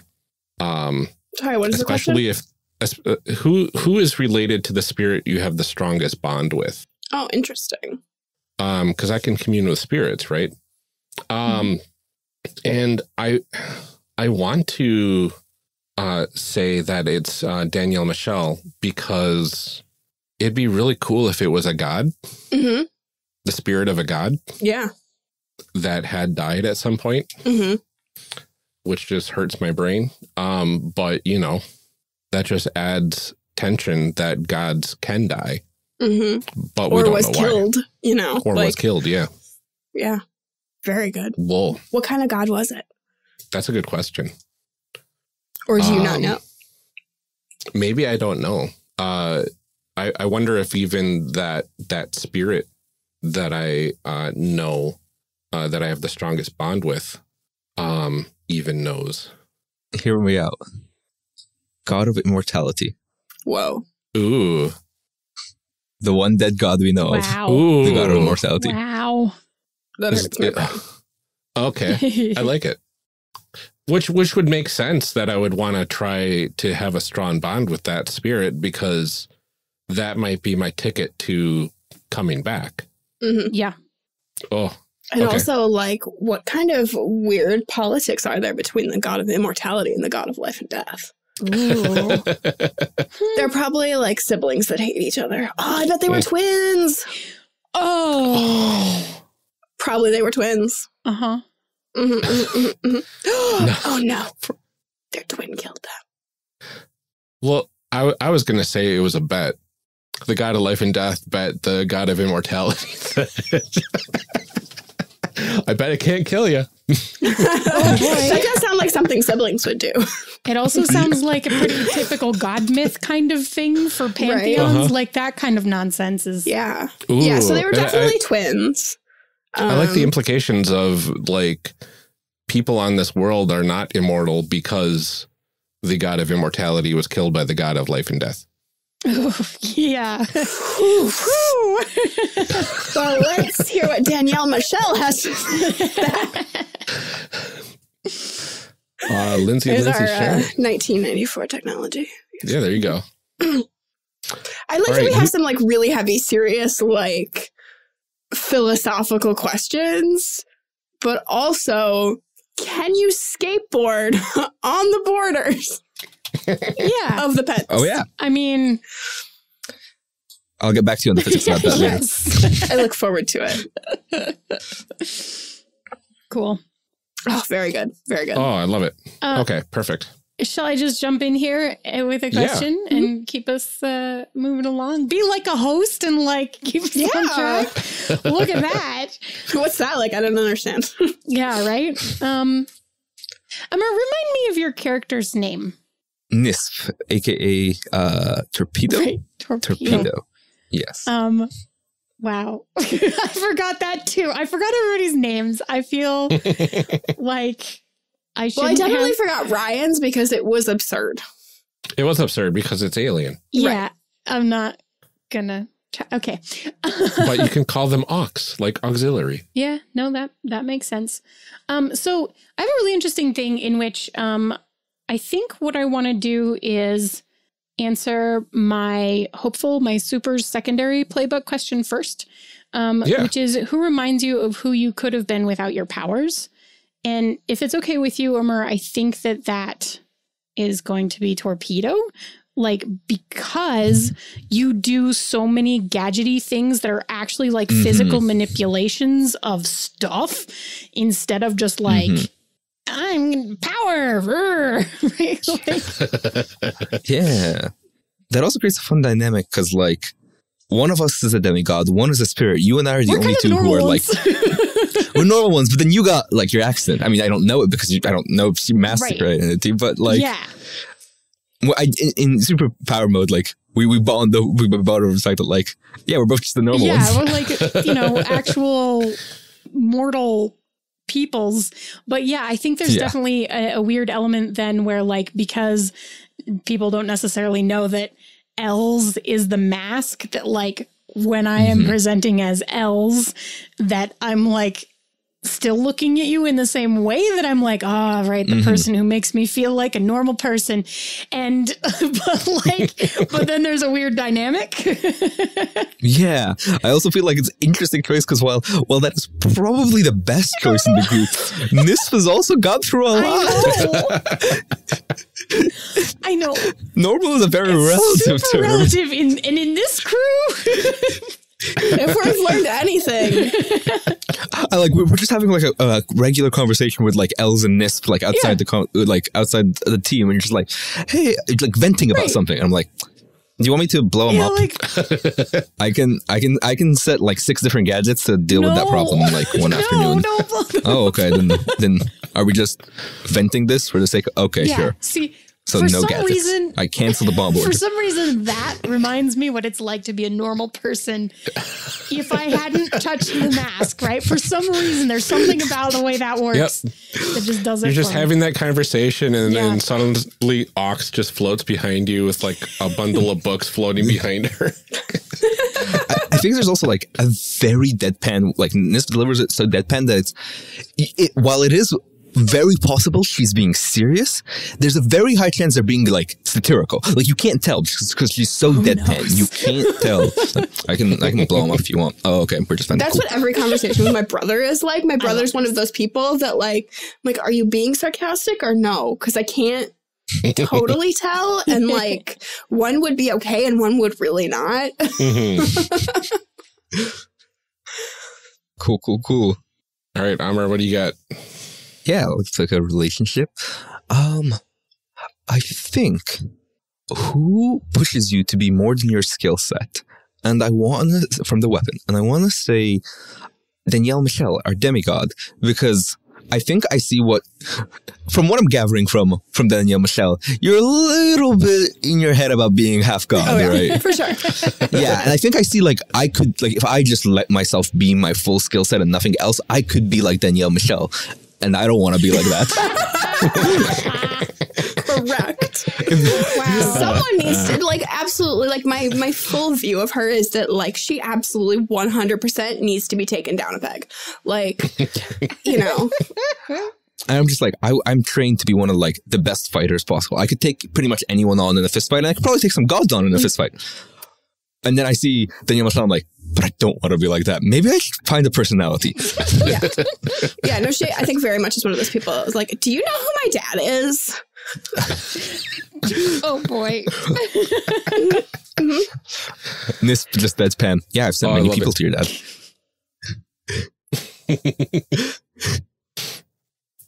Oh, so good. All right. Is it me again? I think so. Yep. Okay. Let's see here. I don't know. I gotta think about this. I don't know. Does somebody else have one that they know for sure they want to do? I don't. These are hard. It's fine to think. Yeah, I actually think that I know how I'm going to sort out my last two, but it's really interesting because I'm basically picking them up and it's like a toss-up. Okay. But I'm willing to make a decision. Or we can certainly talk it out too.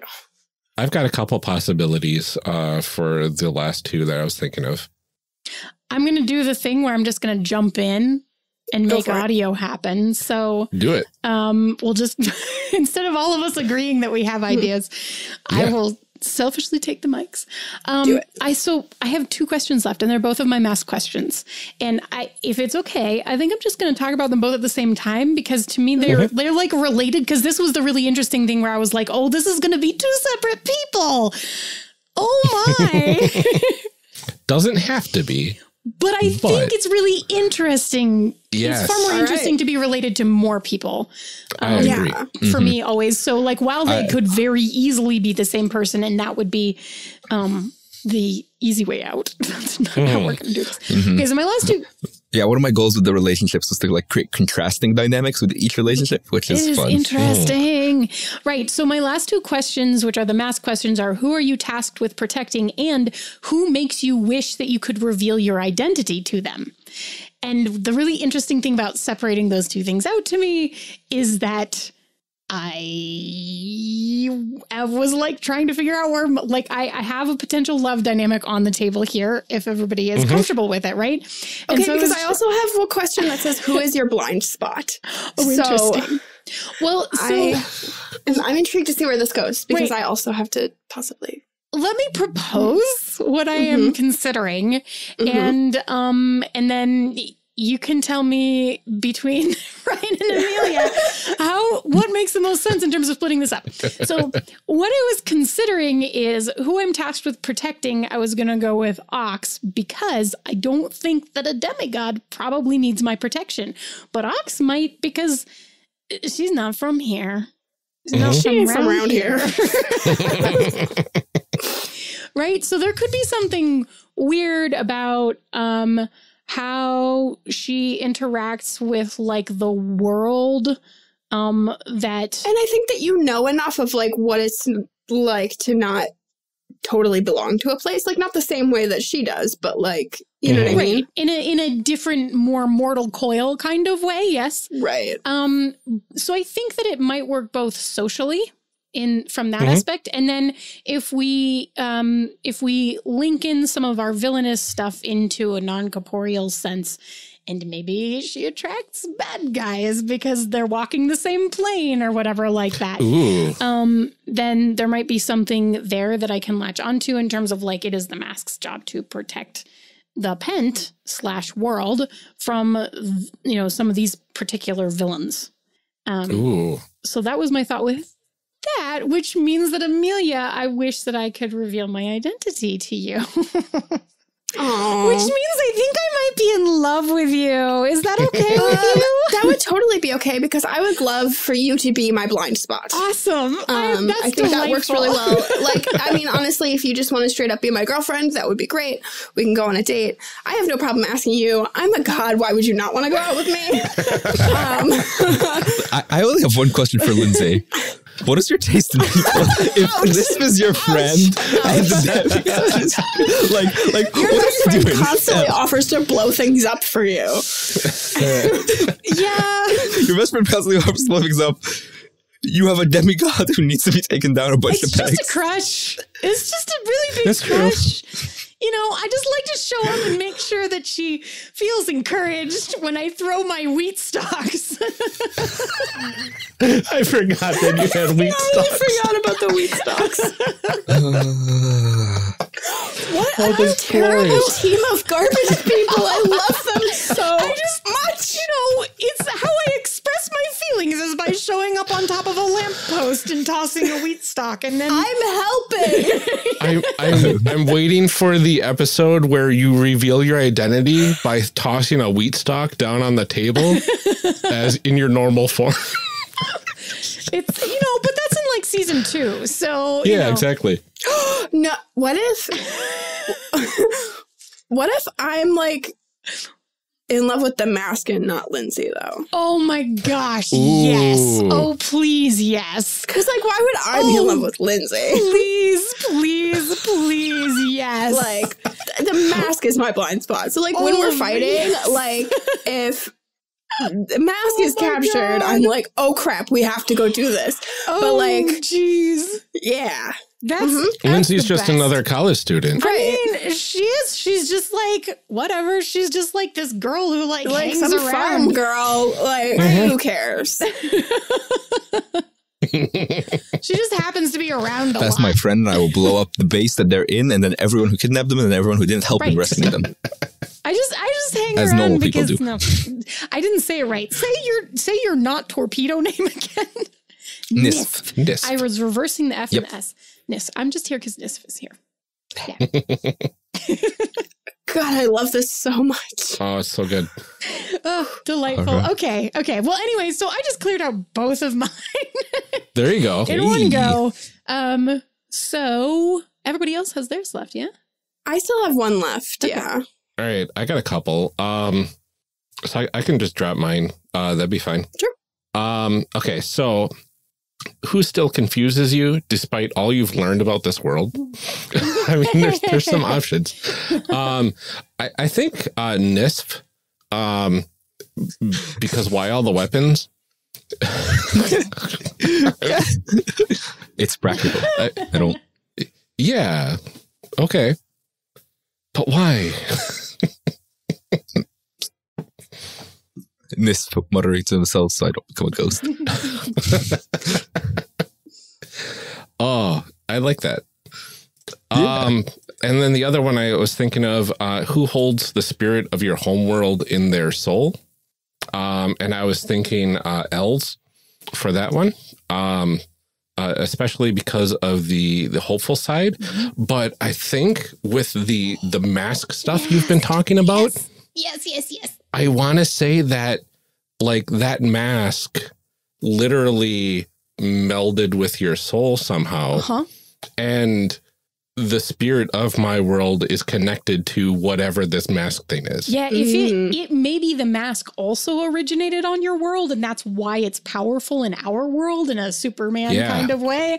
And so yeah, like the mask is maybe a direct actual artifact. Yeah. From where you're from. Ooh, I like it. I like it, dude. Maybe that's why I have to protect you. Oh, we're linked. We're linked. Inextricably. I love it. Fun. This is good. Except for Danielle, Michelle. No, wait, you only have one Danielle. No, yeah, Danielle Michelle. I mean, I need a third name. I have one last question that I want to answer, which is who helps you feel more mortal than anyone else? It's obviously Nisf. Because the one person that like does not put up with my garbage.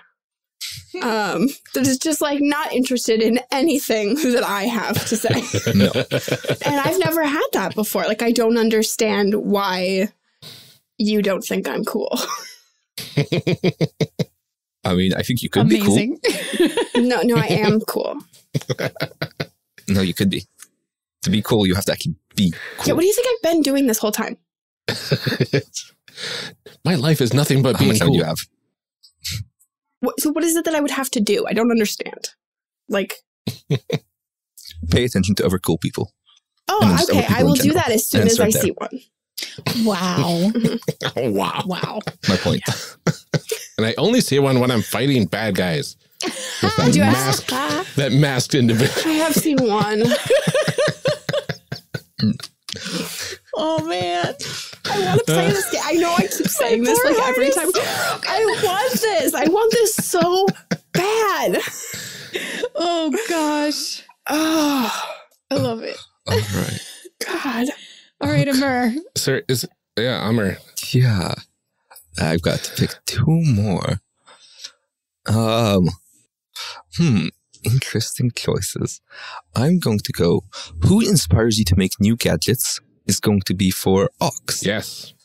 I think the combination of Ox being dead from another world and just like being the person whom traditional gadgets help the least. Like, I'm just like, nothing in this world is useful for Ox. Maybe I could make something that a ghost could use. Very interesting. I have the move alien technology. So I can utilize alien tech and fuse it with the tech of this world. So right. The tech of this world is alien to you. Yeah. Yeah. Right. And so I'm just like, but can I make it work without having the fusion be a part of it? Like, how does this work if you don't have a corporeal form? Yes.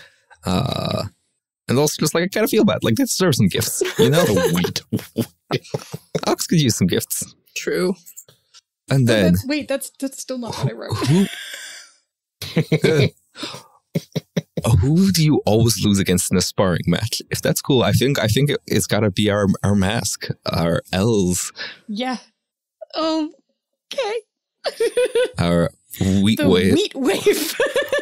The wheat wave. The wheat wave. Is that what we come out? Okay. I was like, wait. I was like, the white whale. I know it's not the white whale. I was like, oh yeah, the wheat whale. No, wait, not a whale. Wheat wave. Okay. I just thought it was a really big pun. It was much better in your head than it was when I actually wrote it. See, I thought it was like a pun on like the fact that the mask is just like always out of reach, like the white whale is, because like how Tuxedo Mask is always just like, yeah, that's what cool too. No, I was nowhere near as deep as that. No. Good. Anyway, yes, sparring.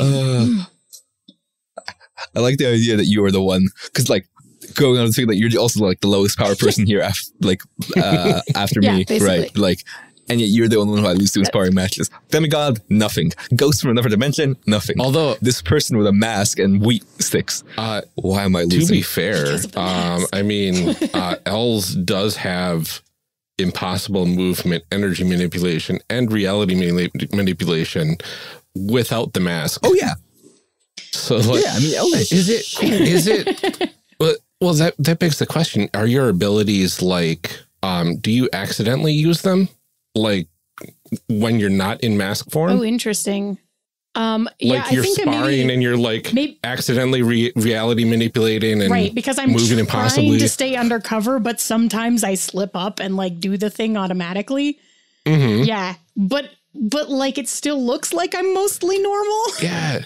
It's like very subtle. Yep. To the point where it looks like a person that's super trained could do this. Yeah. Yeah. That's pretty cool. Sorry about that. It's probably the reality manipulation is getting you. You know, as you do. Potentially just realizing that like I think I need to change my look too, because I had picked angsty and arduous along with assured and aspiring. I feel like I need either sculpted and sassy or immaculate and iridescent. I agree with you. Yeah. I think I'm going to go with immaculate and iridescent. I love it. You're making me look back at mine. I'm definitely still on board with mysterious and magnetic and bright and beaming, actually. I'm still good with that. Yeah, mine fits ethereal and evocative and alien and ambiguous. Yeah. As well. I didn't come up with an alias either. What's a good name for a jerkface demigod? Jerkface. Jerkface. You're the demigod of life and death, right? Right. I mean, but you're also iridescent. So I would be tempted to recommend the adjective brilliant or something, like the brilliant something in a gleam sort of way. Nope, it's just her brilliance. Her brilliance. There you go. Her brilliance. Her brilliance. I feel like that nails it. Oh, man. I hate her. Why do I have such a crush on you? I can't help it. Yeah, right. There's a story there. We'll figure it out. Thank you for letting me create my true form.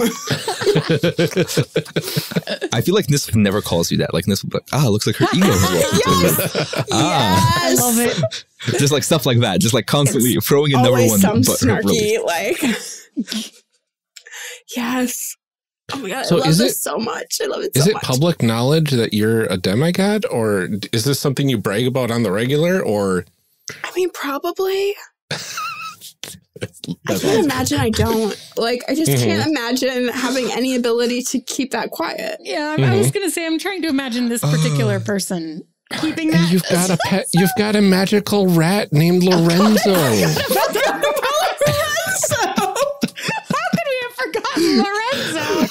Lorenzo and this probably get along a lot because we've established that Lorenzo's got like a Brooklyn personality and like has no time for this, so he probably is very much on top of just like making fun of her brilliance as well. All the time. Lorenzo hates me. Hates me. Like, I feel like Lorenzo is like put here by my family, like to like keep an eye on me more than anything, and like. Because otherwise I would have like a cat or something, like would be like a good, but like, no, Lorenzo. So many like group like activities, like we go out and like beat a villain or something, and then it ends with me going to Lorenzo, you want to go blow stuff up somewhere else? And Lorenzo's like, please. Yes, I have a magical pet rat that hates me. Yes. And yes. Character creation cast. Lorenzo would rat you out in a heartbeat. Oh, no. Too good. We don't have a pun counter for this podcast, Amr. For context, as an aside, the Chimera RPG stream got a pun counter in the latest episode. I saw that. I saw that like B tweet about it. I got 40 puns in a 2-hour stream. Yeah. Or 38 puns specifically. A solid 95% of them are probably me. Probably, yeah. Probably. I didn't even watch the stream, and I can tell you, yeah, probably. All right. Do we have to do team questions now? Yes. What's so next? now we've got the relationships done. Let's go to let's see. It is the genre tropes page. Genre world tropes. It's the second tab in the spreadsheet. And we have both magical girl and superhero selected for our genres. So we get to choose one of these two questions that kind of sets the flavor of all of our team questions, right? So we get to choose one of these. Magical girls, the question is, when we first worked together as a team, we encountered pure evil and were able to push it back before it was able to consume its target. What is this evil, and what is it so intent on removing from this world? Or the other question we can choose is, when we first worked together as a team, we were forced to fight someone that became our group's arch nemesis. What do we know about this person? Or who do we know this person as? And what do they look like? What are their motivations? So we could either go superhero tropey or magical girl tropey. I kind of love having a nemesis. Like, yeah, I was like, can we break the rules? I'm going to ask you, can we break the rules and answer half of the first question and half of the second question? Interesting. I want to have a nemesis like Amelia, but I also want them to be pure evil that is intent on removing something from this world. we because we have to answer what its motivations are. So its motivation can be removing something from the world. Okay. So did we fight the arch nemesis? And who are they? What do they look like? What is their motivation? Or do we want to define the pure evil for magical girls as this arch nemesis of sorts? Yeah, like there's a couple of ways we could smoosh those, huh? Yeah. I'm open for either. I mean, they're both very good. Should we flip a coin? Flip a coin. Do you have a coin? I'm looking. Just roll a dice. Evens and odds. I do. Ha ha ha. Okay. Evens, magical girls, odds, superheroes. It's a 4. What did I say evens were? So it's magical girls. Magical girls and evens. All right. Cool. So we encounter pure evil. What is this evil? A villain? Yeah, so I think it's our arch nemesis. Yeah. Who? Do we have a name for this arch nemesis, or what type of individual is this? Is this somebody from the Shadow Realm? I have a suggestion to tie in all the pieces. Yes, please. They are intent upon removing the god of gravity and or the boundaries between the gravities. They are tied to the organization that kidnapped me, the villain group that kidnapped me. Either maybe the villain group that kidnapped me was like working for them or following them, or maybe it was like where the arch villain started. Maybe it was like a cult devoted to some other anti-gravity. And they are intent on doing that because they've already done something similar to Ryan's world. Ooh. I love that very much. I think they're the like Pentagon Predator or something. Like, something about the pence and another word that is alliterative and potentially has mean connotations. I don't know. I'm reaching here. I got it. They're the sphereists. They believe that if they remove the boundaries, that'll turn the planet into a sphere. Sorry, did you just make the opposite of flat earthers? Because our Earth is somewhat flat. Yes, I did. I mean, it's 3-dimensional, but also somewhat flat. Spherists. Oh, those darn spherists. Wow. Oh, conspiracy I love it. Spherists, would you even say?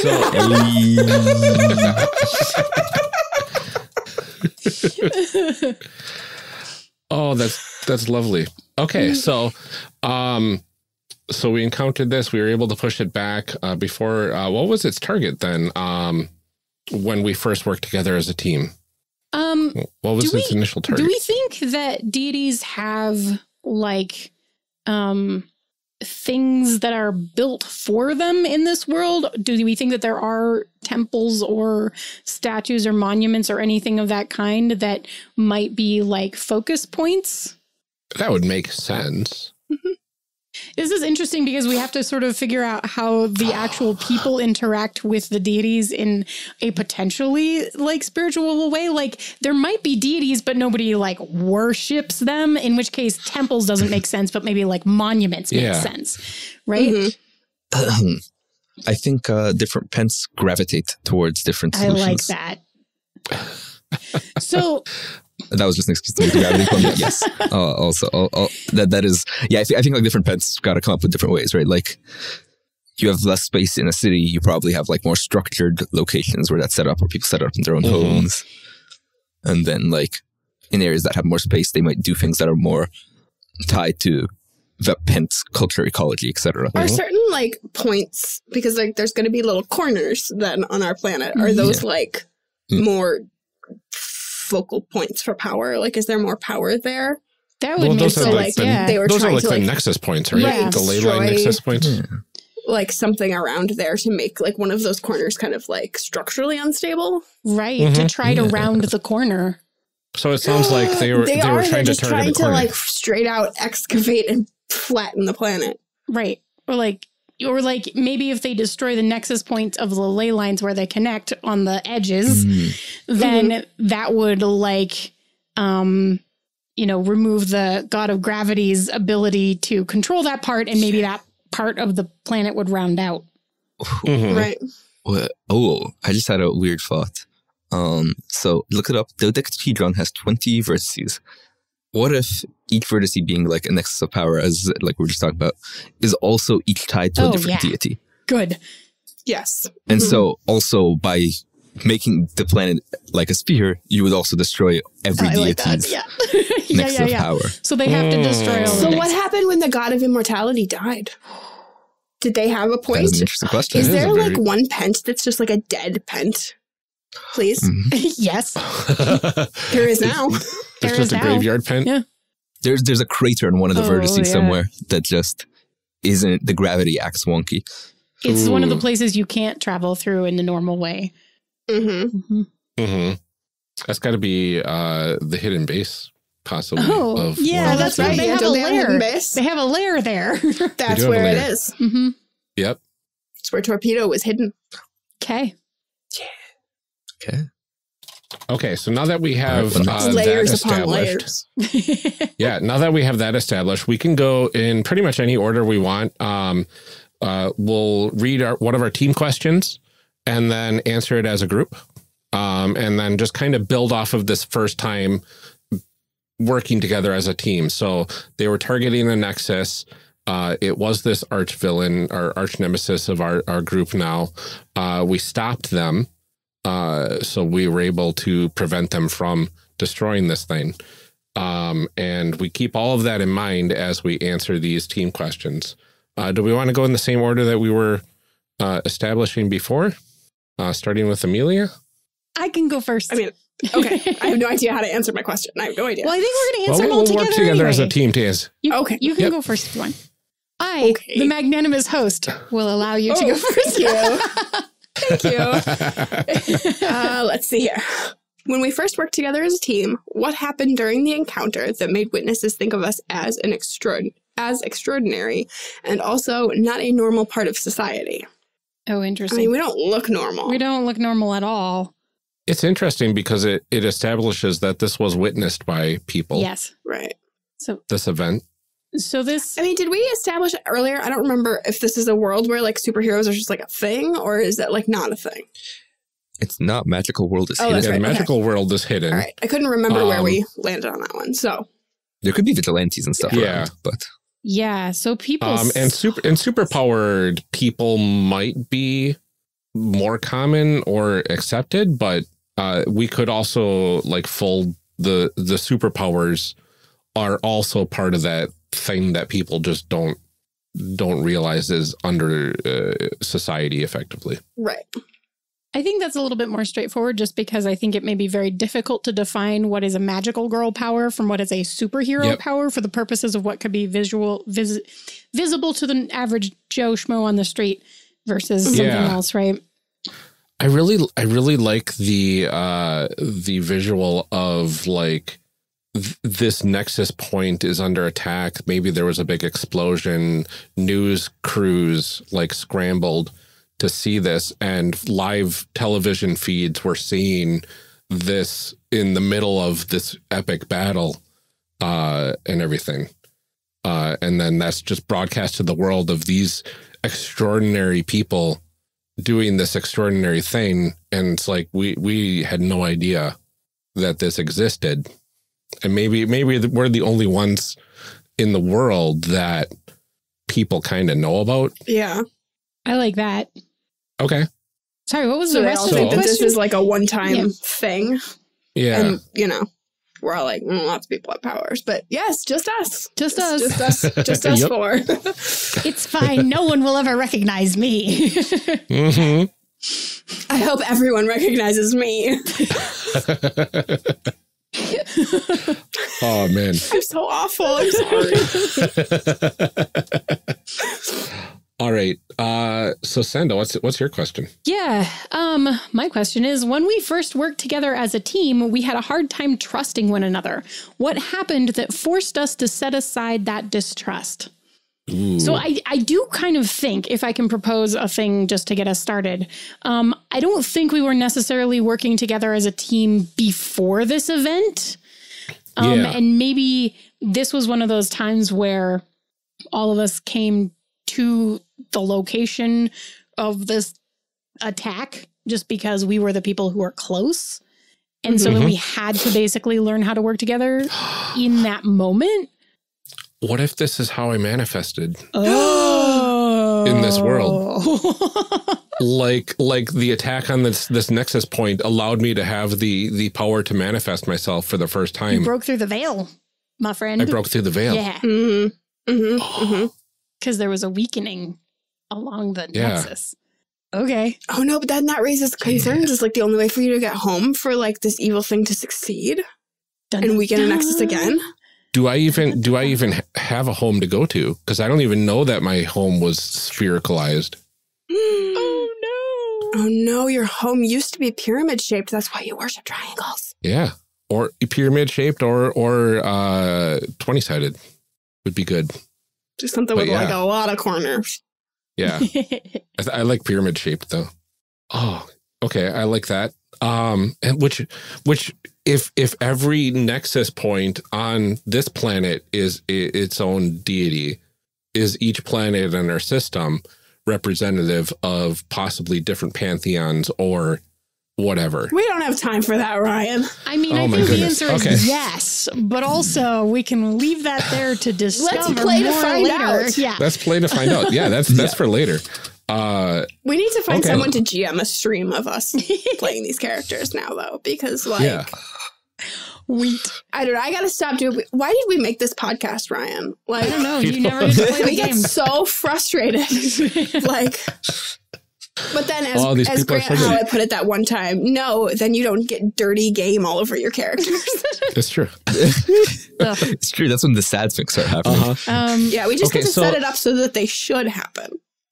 So it makes sense that we didn't trust each other at first because this is our first time meeting one another. Yeah. And your first time, you know, being able to communicate with anybody. I've been wandering this world for who knows how long, screaming at people and nobody can hear me. Right. So that was probably a really interesting first impression from a social perspective because you probably didn't know for a moment there that we could actually see and hear you.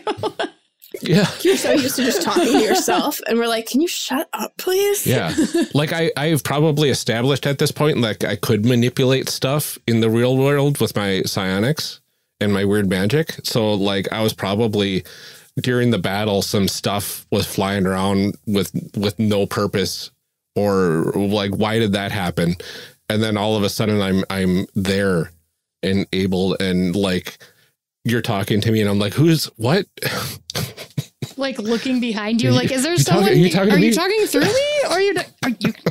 Yeah. Can you actually see me? No, you there. I need you to move.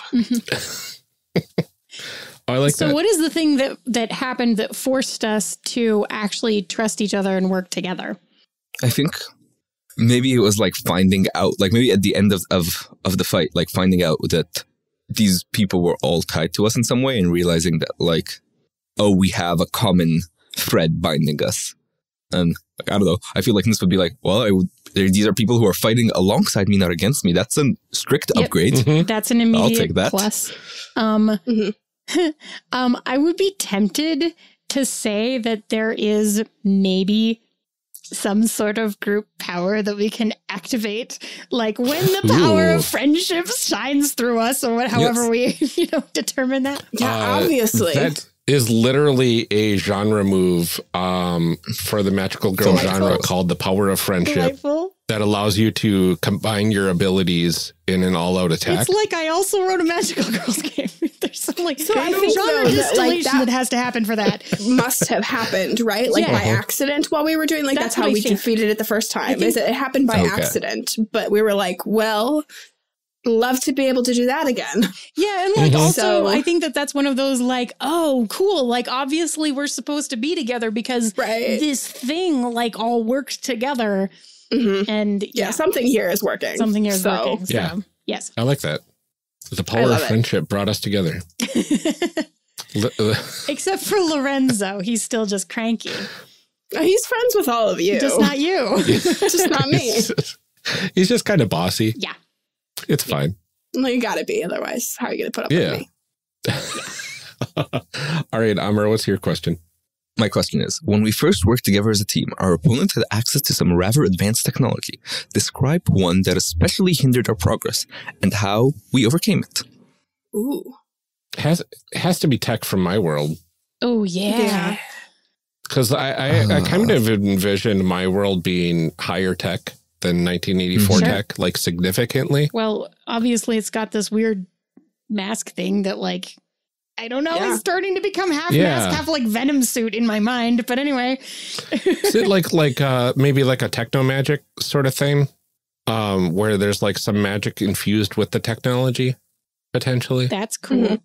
So what did they have? Like what's nanobots or like I'm thinking SG-1, they're those stupid little things that look like hex bugs, but they like take over everything and they like eat other tech. Oh, is that what are they things called? That are like I can't remember what they're called. I know exactly what you're talking about. They like disassemble things and like make just more of themselves. Like they just basically consume like anything in their path and turn it into more of themselves. But they're like because that's what they're programmed to do. But they're also like a intelligent hive mind of tiny little like bugs. Oh, that's terrifying. Techno-bug things. Yeah. Yeah. Like that, but not on like an apocalyptic scale. Yeah, but like at a controllable level where like we first encountered them and were able to defeat them before they were able to like propagate through everything. And I'm sure none of them escaped. No. All of defeated them. all of them. Every single one. Oh, okay. Yeah, that's horrifying, but I love it. You know, but it's probably something that was summoned to this world by the Spherists as part of their plan to like take one of the nodes. Yeah, it's very possible that they're the ones that invented it and like probably utilized other tech and everything. Yeah. Oh, amazing. All right. My question from the spirit, when we first worked together as a team at the end of the encounter, we witnessed an ill omen. What was the omen and why did it frighten us? Yikes. It was a full moon and it was an ill omen because it's round. Oh. Actually, I thought our moons were weird.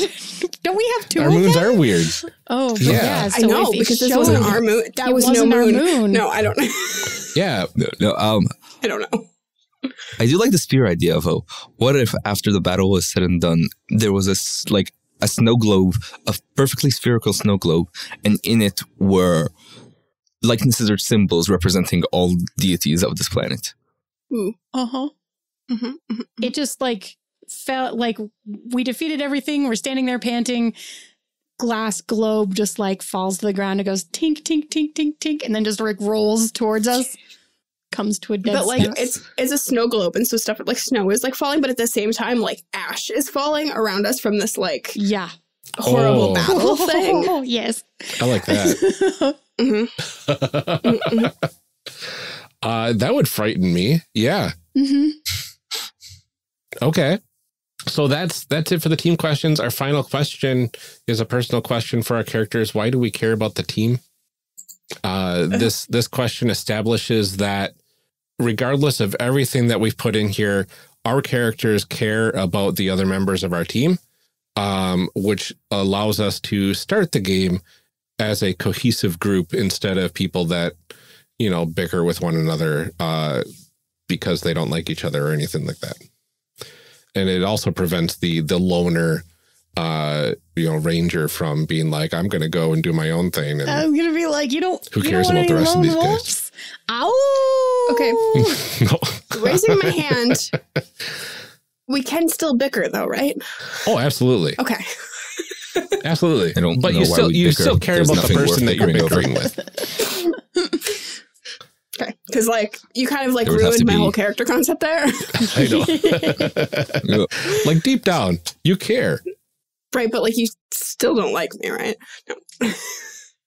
I probably have a less harsh opinion Probably. than NISP. I mean, This doesn't have a harsh opinion, I just a like you. realistic Oh, one. okay. hi. Okay, whatever. Yes, she looked at me. fortune teller. Oh gosh, I'm just imagining the conversations like Nisp and Els have, where like Nisp is like trying to convince Els, because I also don't know you're the master, that like, this demigod is bad news. Please trust me. They are nothing but ego and way too much power. Trust me. But like one time we're in a fight and you have like a hair out of place, and I'm like, here, let me just, you know. Oh god. Dying. Oh.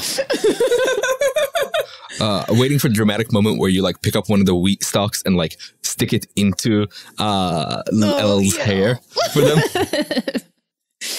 Okay. Anyway, sorry. What were we doing? I got distracted. So the team. why do you care about the team? Oh, the team as a whole. Right. Oh, okay. Yeah. Right.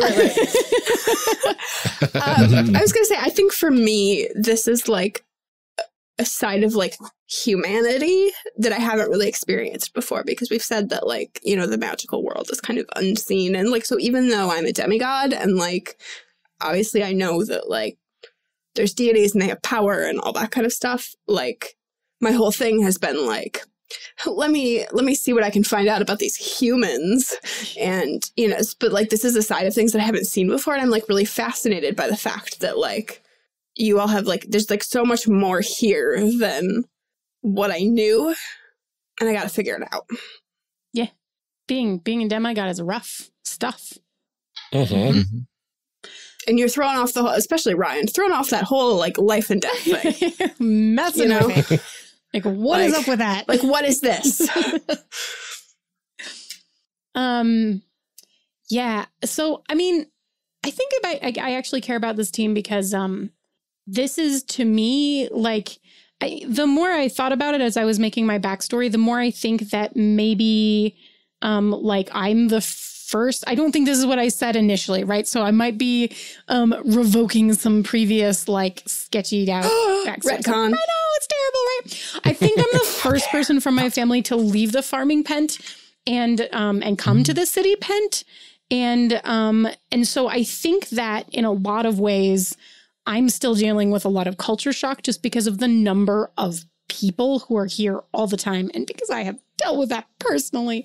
And it's like a rough transition. So like, I think this team of people are the people that I actually know and can be friends with, even though I can acknowledge that some of them are strange. This is just like, this is who I click with. And it's actually probably a struggle for me pretty consistently to not give away my identity to anybody. But I, of course, most wish that I could tell Danielle Michelle. But I can't. I just... That's great, and also just occurred to me because, like, one of them is a ghost and the other one is a demigod, and this might be the only one who, like, interacts with elves regularly. That's why you're the person who makes me, like, feel like, or remember what it would be like to maybe not be super powered all the time, because, like, you're the only person that talks to me when I don't have the mask on. Yeah. I live a lonely existence, but I am hopeful that it's going to get better. Yike. All right. Why do I care about the team? One, I think, as I said before, like, they're some of the first people in a while that I've started fighting alongside. And, like, it's nice to have people at your back, weirdly enough. Two, I think, in almost direct contrast to our mask, surrounding myself with weird people reminds me that I'm not that weird. Yeah, that's very good. I like that. That's okay. Me. For myself, the first thing is you were there when I was able to first manifest, and you accepted me as I was, because I know how weird that must be. And you're probably the only people that don't give me strange looks on campus, because for whatever reason they allowed a ghost to enroll to their school. I mean, of course they did, because that right there is super weird magical girl nonsense. Yeah. I joined the volleyball team. Were you the fortune teller at our school festival by any chance? Oh, I had to have been. And yeah, the other students are generally kind of like shy away from me, but you're the only people that accept me for me and understand that it's okay to be different. So that's my answer. And that's it. We finished creating our characters. Wow, yay! We made people. We made people. And Lorenzo. And Lorenzo. Lorenzo's a people too. Okay, good. All sentient creatures are people. That's true. We established that in And episode now for part 2 of character creation, where we add a whole other playbook. You should have a whole playbook for the magical animal companion. That would be great. I would play that. Oh, that would be fun. Maybe that'll be a stretch goal. Right. Good.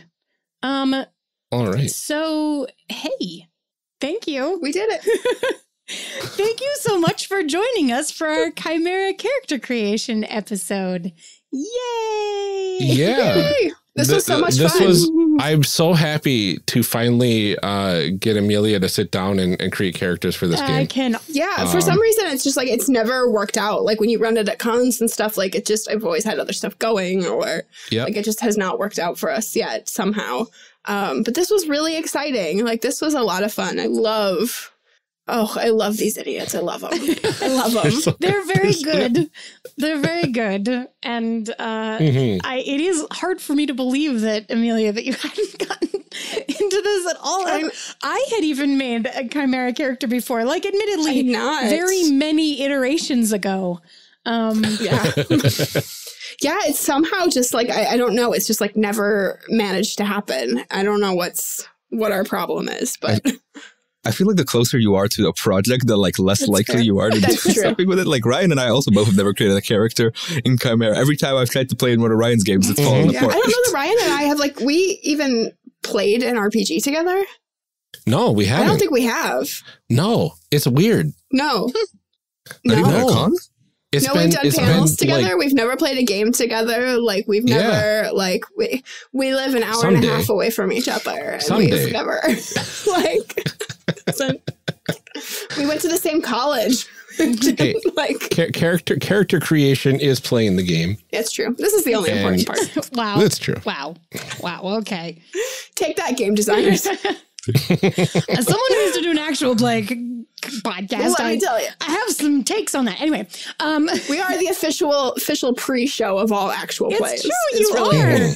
You really are. Keep an eye out for my next.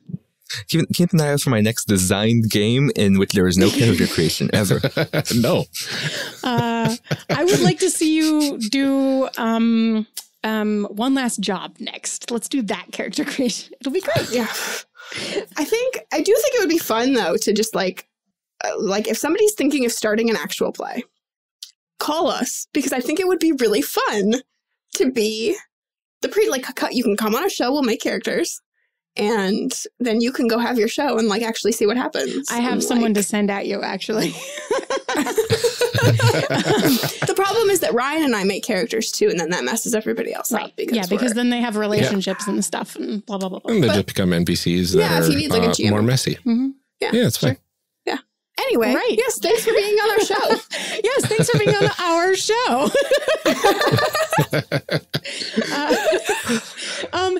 Hey, Amr, do you want to start? Can you tell us where people can find you online if they just want to see more of the cool things that you are doing? Sure. Hi, I'm Amr Ammourazz. You can find me everywhere on the internet at Ammourazz, where I do game design, writing, streaming. You can catch my work on either my own itch or the Chimera itch, where if you can acquire this very, very fun, silly game. You can also check my voice and visage out on a variety of streams. Currently, most importantly, the Super Splash of Color stream every Saturday at noon Central, 1 AST, over on Lark Network. And also, Chimera, Cape and Blade, over on Utopia, where we're diving into season 2, and we have some fun episodes that have just passed and some fun episodes lining up every other Friday. That's it for me. Absolutely. Hey, Ryan, tell us where people can find you on the internet. Yeah, so you can find me at Lord Neptune on Twitter, and you can find me doing a Tale of Twinkle and Awe, a Chimera actual play that's going to be wrapping up his first season relatively soon at twitch.chimera.games. You can actually get a copy of this game. I don't think Amr mentioned the URL, but you can go to play.chimera.games and it'll take you right to the itch page to purchase your very own copy. And if you are struggling, there are occasionally, they get swiped up really fast, community copies that are available. And we keep adding to the pile as we get more and more sales. So keep an eye out for those as well. I do other things, but that's one of them being Character Creation Cast, which you can find on the One Shot Podcast Network or on Twitter at CreationCast. That's true. Or right now because you're listening to it. If you haven't found that show and you're somehow listening to this, I have so many questions. Yeah, there's a lot of questions about that. Senda, you are my guest co-host, so why don't you tell people where they can find you as well? Absolutely, and as usual, I'm delighted to be here co-hosting with you. It's so much fun. It's delightful. You can find me mostly on Twitter. It's at Idella Mifflin, which is IDELLAMITHLYNND. But if you can't spell that, which I totally understand, you can also find me at Pandas Talk Games, which is my podcast, Pandas Talking Games, in which we chat about GMing, designing, and player questions for RPGs. And they are all pretty much listener questions, so send us topics. And you can still find back episodes of She's a Super Geek at sassgeek.com. And you can find my articles on Gnome Stew. Well, thank you, all of you, especially you, Ryan, for joining us. And then please join us next week for our discussion portion. Call to action. Yeah, like that. Like this game just leaves me speechless at times. The backstory questions, the relationship questions, the team questions, they never fail to add so much wonderful detail to these worlds that makes the investment into the world so much deeper. So thank you so much for sticking with us for this extra super large episode and series. I promise that the discussion episode is a very normal length. The only thing we have to ask for on the way out of this episode is to check out play.chimera.games and pick yourself up a copy if you would like. If you already got a copy or love what you have heard here, I would love if you would leave a rating or review on the Chimera page on itch. Or just tell your friends about the game or about these episodes if they aren't familiar with the show. Either way, we're just really happy to have you here for this series. Next time, we will be discussing this game and welcoming back Senda in the co-host seat with Amr and myself as guests. You'll have to wait until the series 40 to see if I've actually been fully usurped or not as co-host. Until then, take care, everyone. Stay safe and keep making those amazing people. We'll see you next time.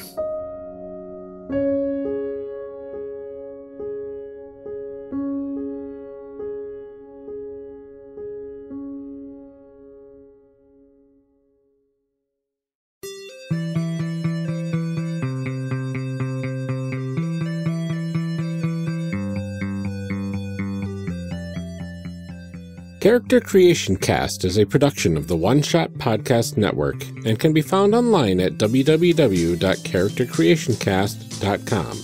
Head to the website to get more information on our hosts, this show, and even our press kit. Character Creation Cast can also be found on Twitter at CreationCast or on our Discord server at discord.charactercreationcast.com. I'm one of your hosts, Ryan Boelter, and I can be found on Twitter at Lord Neptune or online at lordneptune.com. Our other host, Amelia Antrim, can be found on Twitter at Ginger Reckoning. Music for this episode is used with a Creative Commons license or with permission from the podcast they originated from. Further information can be found within the show notes. Our main theme music is Hero Remix by Steve Combs and is used with a Creative Commons license. This podcast is owned by us under Creative Commons. This episode was edited by Ryan Boelter. Further information for the game systems used and today's guests can be found in the show notes. If you'd like to leave us a rating or review, we have links to various review platforms out there, including Apple Podcasts, in our show notes. Also, check the show notes for links to our other projects. Thanks for joining us, and remember, we find that the best part of any role-playing game is character creation. So go out there and create some amazing people. We will see you next time.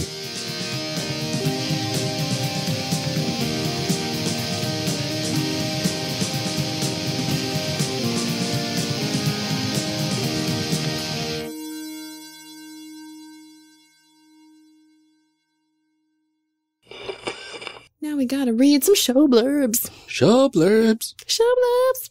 Show blurbs. Show blurbs. Character Creation Cast is hosted by the One Shot Podcast Network. If you enjoyed our show, visit oneshotpodcast.com, where you will find other great shows like All My Fantasy Children. Each week, Aaron Catano-Saez and Jeff Stormer take a listener-submitted prompt and, using some of their favorite tabletop RPGs, create an original fantasy character. Along the way, they share laughs, stories, verbal hugs, and populate a shared universe, one story at a time.